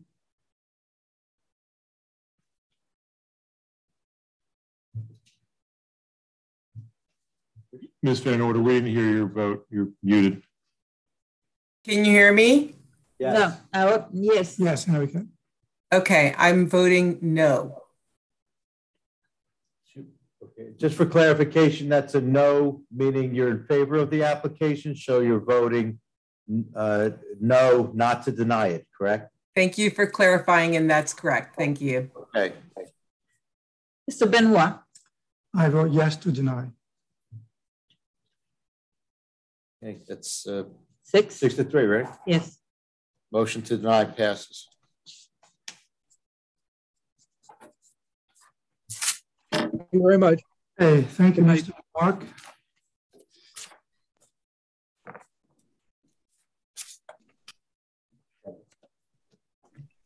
Thank you, board members. Thank you, Mr. Benson.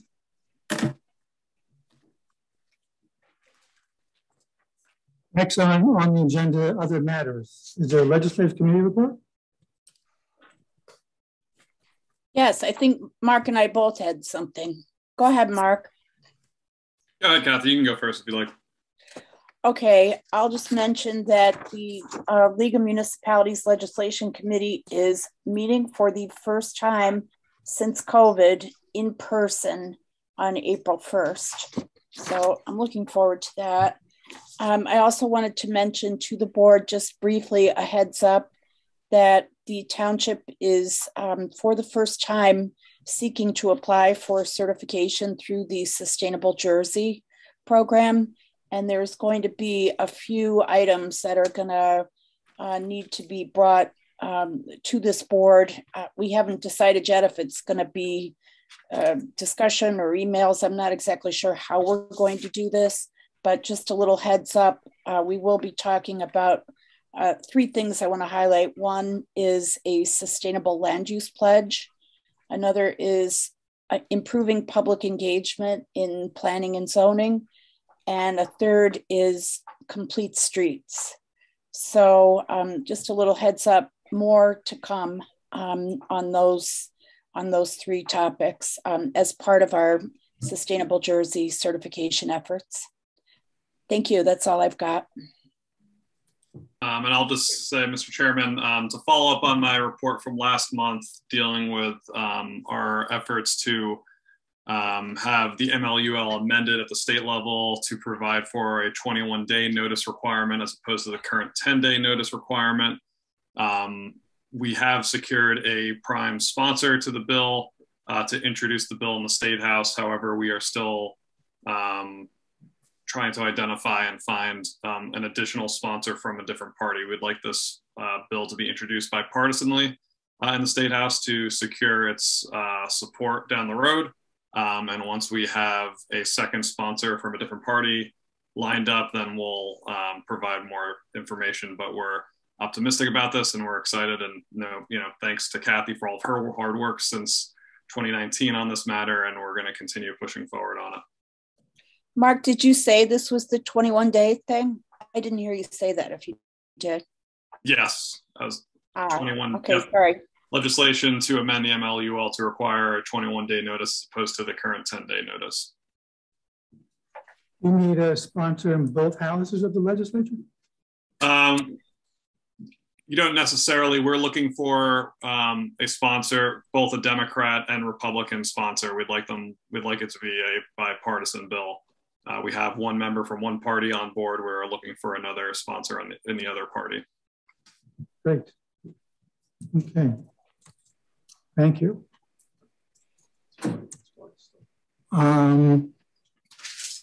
We have a request. Any comments on legislative committee? We have a request for an extension. No. Okay, that's correct, Mr. Chairman. Mr. Newmark provided the letter. He may not be on anymore, but it is an extension request, and we don't necessarily, it's not a public hearing. We don't require applicants' counsel to be here for these. As you're familiar, this was a 2019 approval, development of an automobile dealership, repair and service facility for Subaru of Morristown along East Hanover Avenue to be used in conjunction with an adjacent Subaru dealership at 175 Ridgedale Avenue and 303 East Hanover Avenue corner. And that 2019 approval was good for, 2 years, if you will, regarding the site plan approval. The final approval which expired May 5, 2021, but a request was made, nunc pro tunc, as we lawyers like to use Latin every chance we get, after the fact, for 2 one-year extensions. You can get up to 3 one-year extensions, actually. And the request was made for same, given the governmental restrictions imposed in the imposed since March of 2020 as a result of the COVID-19 pandemic. As the board's also aware, there was a Permit Extension Act specific to the COVID pandemic as well. But the applicant, rather than bringing that into the analysis, just simply asked for the 2 one-year extensions, which would bring us from May 5, 2021 to May 5, 2023. And the applicant has indicated that they'll be able to proceed in time if they were afforded that extension. So we did draft a resolution memorializing that extension of approval if the board is so inclined, so they could adopt it this evening. And it would extend until May 5, 2023, subject to all of the same conditions as set forth in the original 2019 approval, if you deem that to be good cause for granting that extension. Can we get a motion on a resolution to extend until May 5, 2023? Mr. Chairman, I make a motion we extend the application until May 23. Have a second? I'll second. Mr. Nunn, second. And we should have a roll call vote since it's a resolution. Mr. Quillen? Yes. Mr. Nunn? Yes. Mr. D'Alesso? Yes. Ms. Murphy? Yes. Mr. Bai? Yes.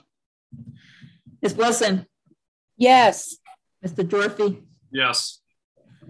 Ms. Van Order? Yes. Mr. Benoit? Yes. So moved. At this point, we'll open up the meeting to members of the public who may have any public comments, preferably in the areas other than the application tonight. Any members wish to speak? Mr. Allen? I'm assuming it's a Mr. Oh, that's Allen. Okay. Yes.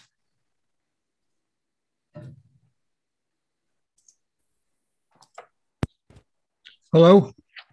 Yes, we can hear you. Oh, thank you.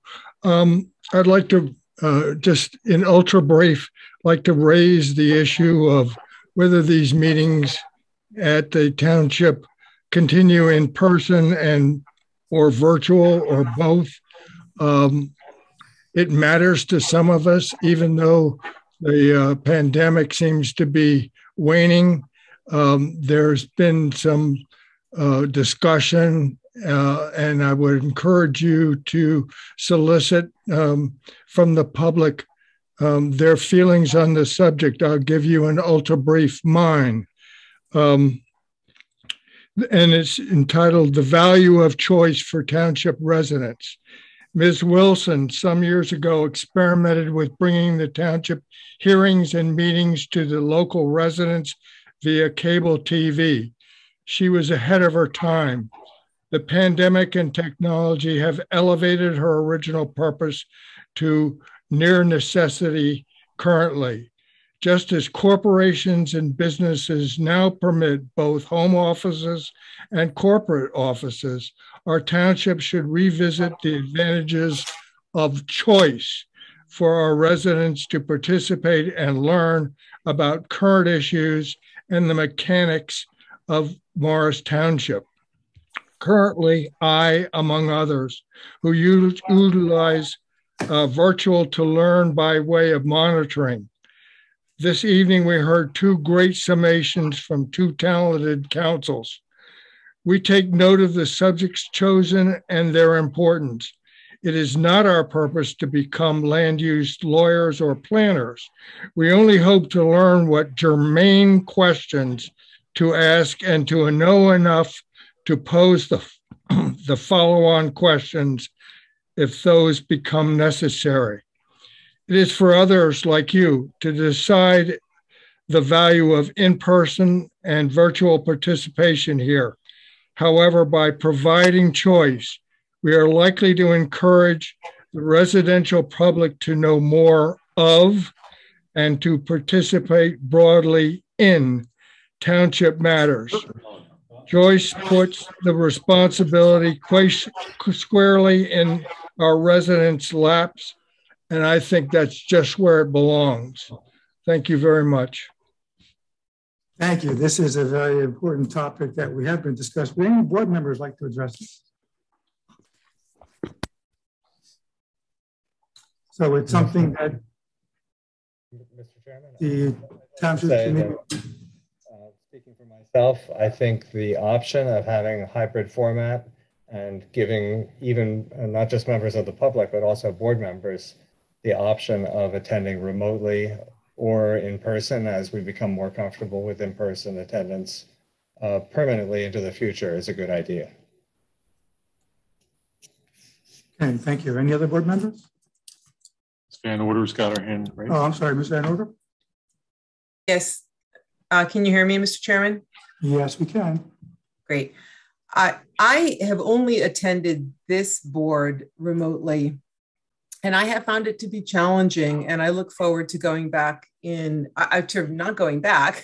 beginning my beginning of in-person, and I'm hoping that will come quickly. If it's possible to do it as a hybrid, I have no opposition to that. I would, think about whether that's the best thing for board members, though. I found it challenging. That's just been my experience. And I am an executive director with a board in my work life, and it's been challenging there as well. And we're going back in person, and everyone is quite happy about that. Just so that we can, we can generate the energy in the room and really get away from the kind of glitches that we've seen. There's been, I think, I can't compare what the time is usually like in person as compared to online, but I've found a lot of delays with technology glitches, and that's been a challenge for me. But thank you for all the efforts everyone's made to make this important work continue during this time. Ms. Murphy. Thank you, Mr. Chairman. As most of you know, I'm a member of the Board of Education as well. We've been back in person for quite a period of time already, and are meeting in the auditorium of the high school with the public. That said, I will tell you that I miss the reach that we had when we were virtual. At one point when we were talking about school reopening plans and COVID guidance, we had at one point almost 500 people on a call because so many people wanted to know what was going on, and the Zoom call actually was a wonderful way to reach all those folks, many of whom would not have been able to make it in person. I want to echo what Tanya said, though. I find the glitchiness of the online format to be quite frustrating. Lots of problems hearing what people are trying to say, issues with delays of one type or another. And on more than one occasion, we had a failure of the entire system. So I would like to get back in person as soon as feasible. However, if there is a way technically to do a hybrid in a way that doesn't interfere with the normal course of business in a planning board meeting, then I would support that. I will be honest and say the school board has not figured that out yet. We've not figured out how to do both at the same time. And even our teachers now, when they have remote students, the students just observe. They're not able to really interact with the class because we've not solved the technical problem. So I'll just leave it at that. Mayor. Thank you, Mr. Chairman. I agree. I think hybrid is the way of the future for all public meetings. So as much as we can in terms of the MLU and what the state will allow us, I know the land use boards are different. From the Township Committee perspective, we intend to do hybrid meetings along with our advisory and volunteer boards that are not land use related. But in order, as Linda was saying, in order to have a hybrid meeting, you have to have the technology in place so it's not glitchy, so you're not running into problems. The Township Committee is aware of that. We've budgeted money in this year's budget specifically related to IT upgrades, not only for the committee room where Ed is now there with our professionals and Joe and Chief Nunn, but also our conference room #1 as well. The last thing from my perspective is that I want is to invite everyone back in person and not have the infrastructure there to support hybrid meetings. I think if we were to go back too soon without the equipment in place, it will be glitchy, there'll be problems, people won't hear each other. And when I'm talking about upgrades for the chambers and for the conference rooms, I'm talking about large TV screens for people to see whether they're in person or at home, for people to see people who are talking remotely, to see the presentations that are being presented. Because quite frankly, depending on what the land use boards do and what the state allows, whether it's a committee meeting or a volunteer meeting, we have to acknowledge the fact that not everyone's going to be there in person anymore. Whether they feel sick that day and they don't want to come in, or they're just not comfortable coming into a large setting anymore. So we have to make sure on our side that we have everything in place to not only allow the people to come in person safely, but to allow those participating virtually to have as equal as an opportunity to participate as those in person. So it's high on our priority. We are hopefully purchasing the equipment soon, and I hope to have it up in the next few months. And I think Steve would probably have a better say on whether or not the state's going to allow us to be hybrid. I'm hoping that we, at the very least, we can at least have the live stream while the planning board deliberates in person when the time comes. So far, so good. We could do in-person, remote, or hybrid. And as you say, Mr. Mayor, the technology is the key to giving ourselves, particularly in the context of development application hearings before land use boards, since they're quasi-judicial, giving ourselves are allowing ourselves to be availed of all three options. So. Okay, Ms. Wilson. I just want to clarify that point. That was my question. It was my understanding before that the land use boards had to be either in person or virtual, but are you saying now that hybrid is going to be allowed?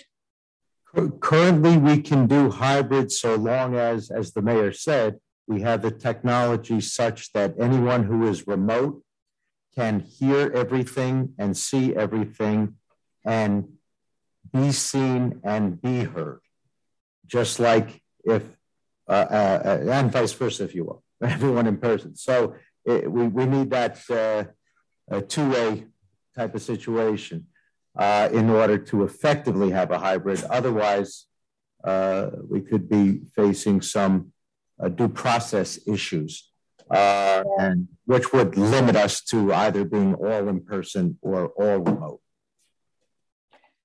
Thank you. I will just add, I think, you know, the COVID has created a silver lining in getting us to a place of being able to do meetings virtually. I don't think we would be doing this were it not that we were forced. And I do see certain advantages. You can see the application materials better frequently than from the meeting room.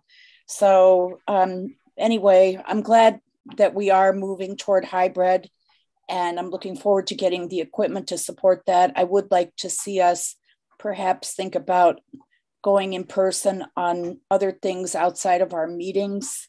So I think there's a discussion to be had there.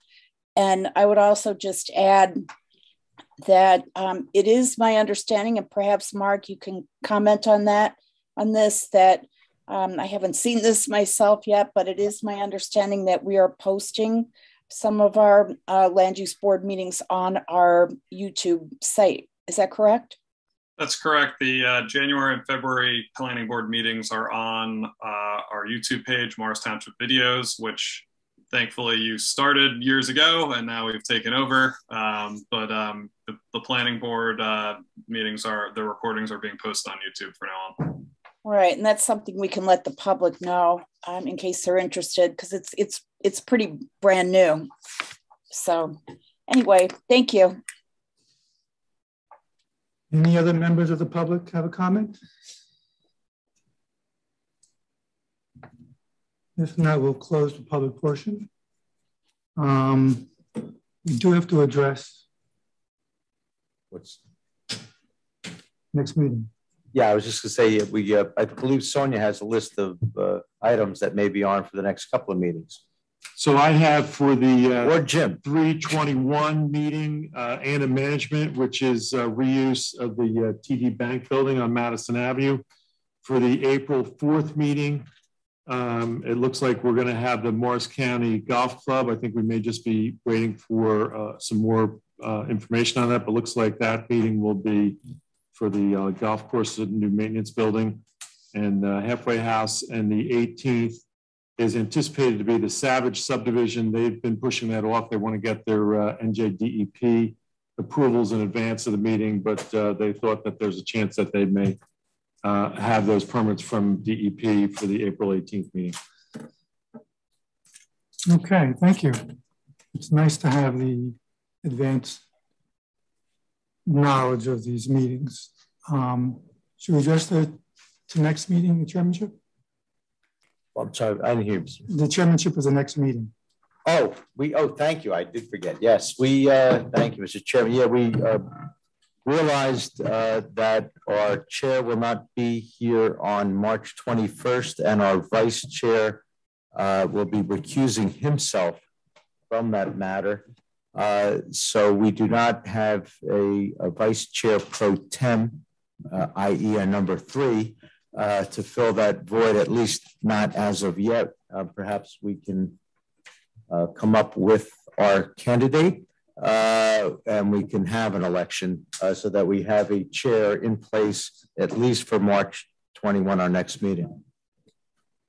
And I believe, yeah, Mr. Chairman, did you have anyone in mind who might be willing to be that vice chair? I was thinking of Mr. Bai, but if others are willing, or if Mr. Bai is willing, It appears as though we'll just have the one application that night, and we should probably be able to finish it that night. And certainly before the meeting, Mr. Warner and myself can brief this person on what to expect. And it's probably something everyone should do once in a while. So well, would someone like to volunteer? If the rest of the board is okay with it, I would agree to do it on the 21st. There you go. Thank you, Mr. Bai. I'd like to make a motion. We nominate Mr. Bai as our Vice Chairman Pro Tem. And I'll second it. There we go. On the roll, should we just a voice vote? You know what? A quick roll. Well, you know what? A voice vote is fine. Voice vote is fine. It may be unanimous. All in favor? Aye. Aye. Anyone opposed?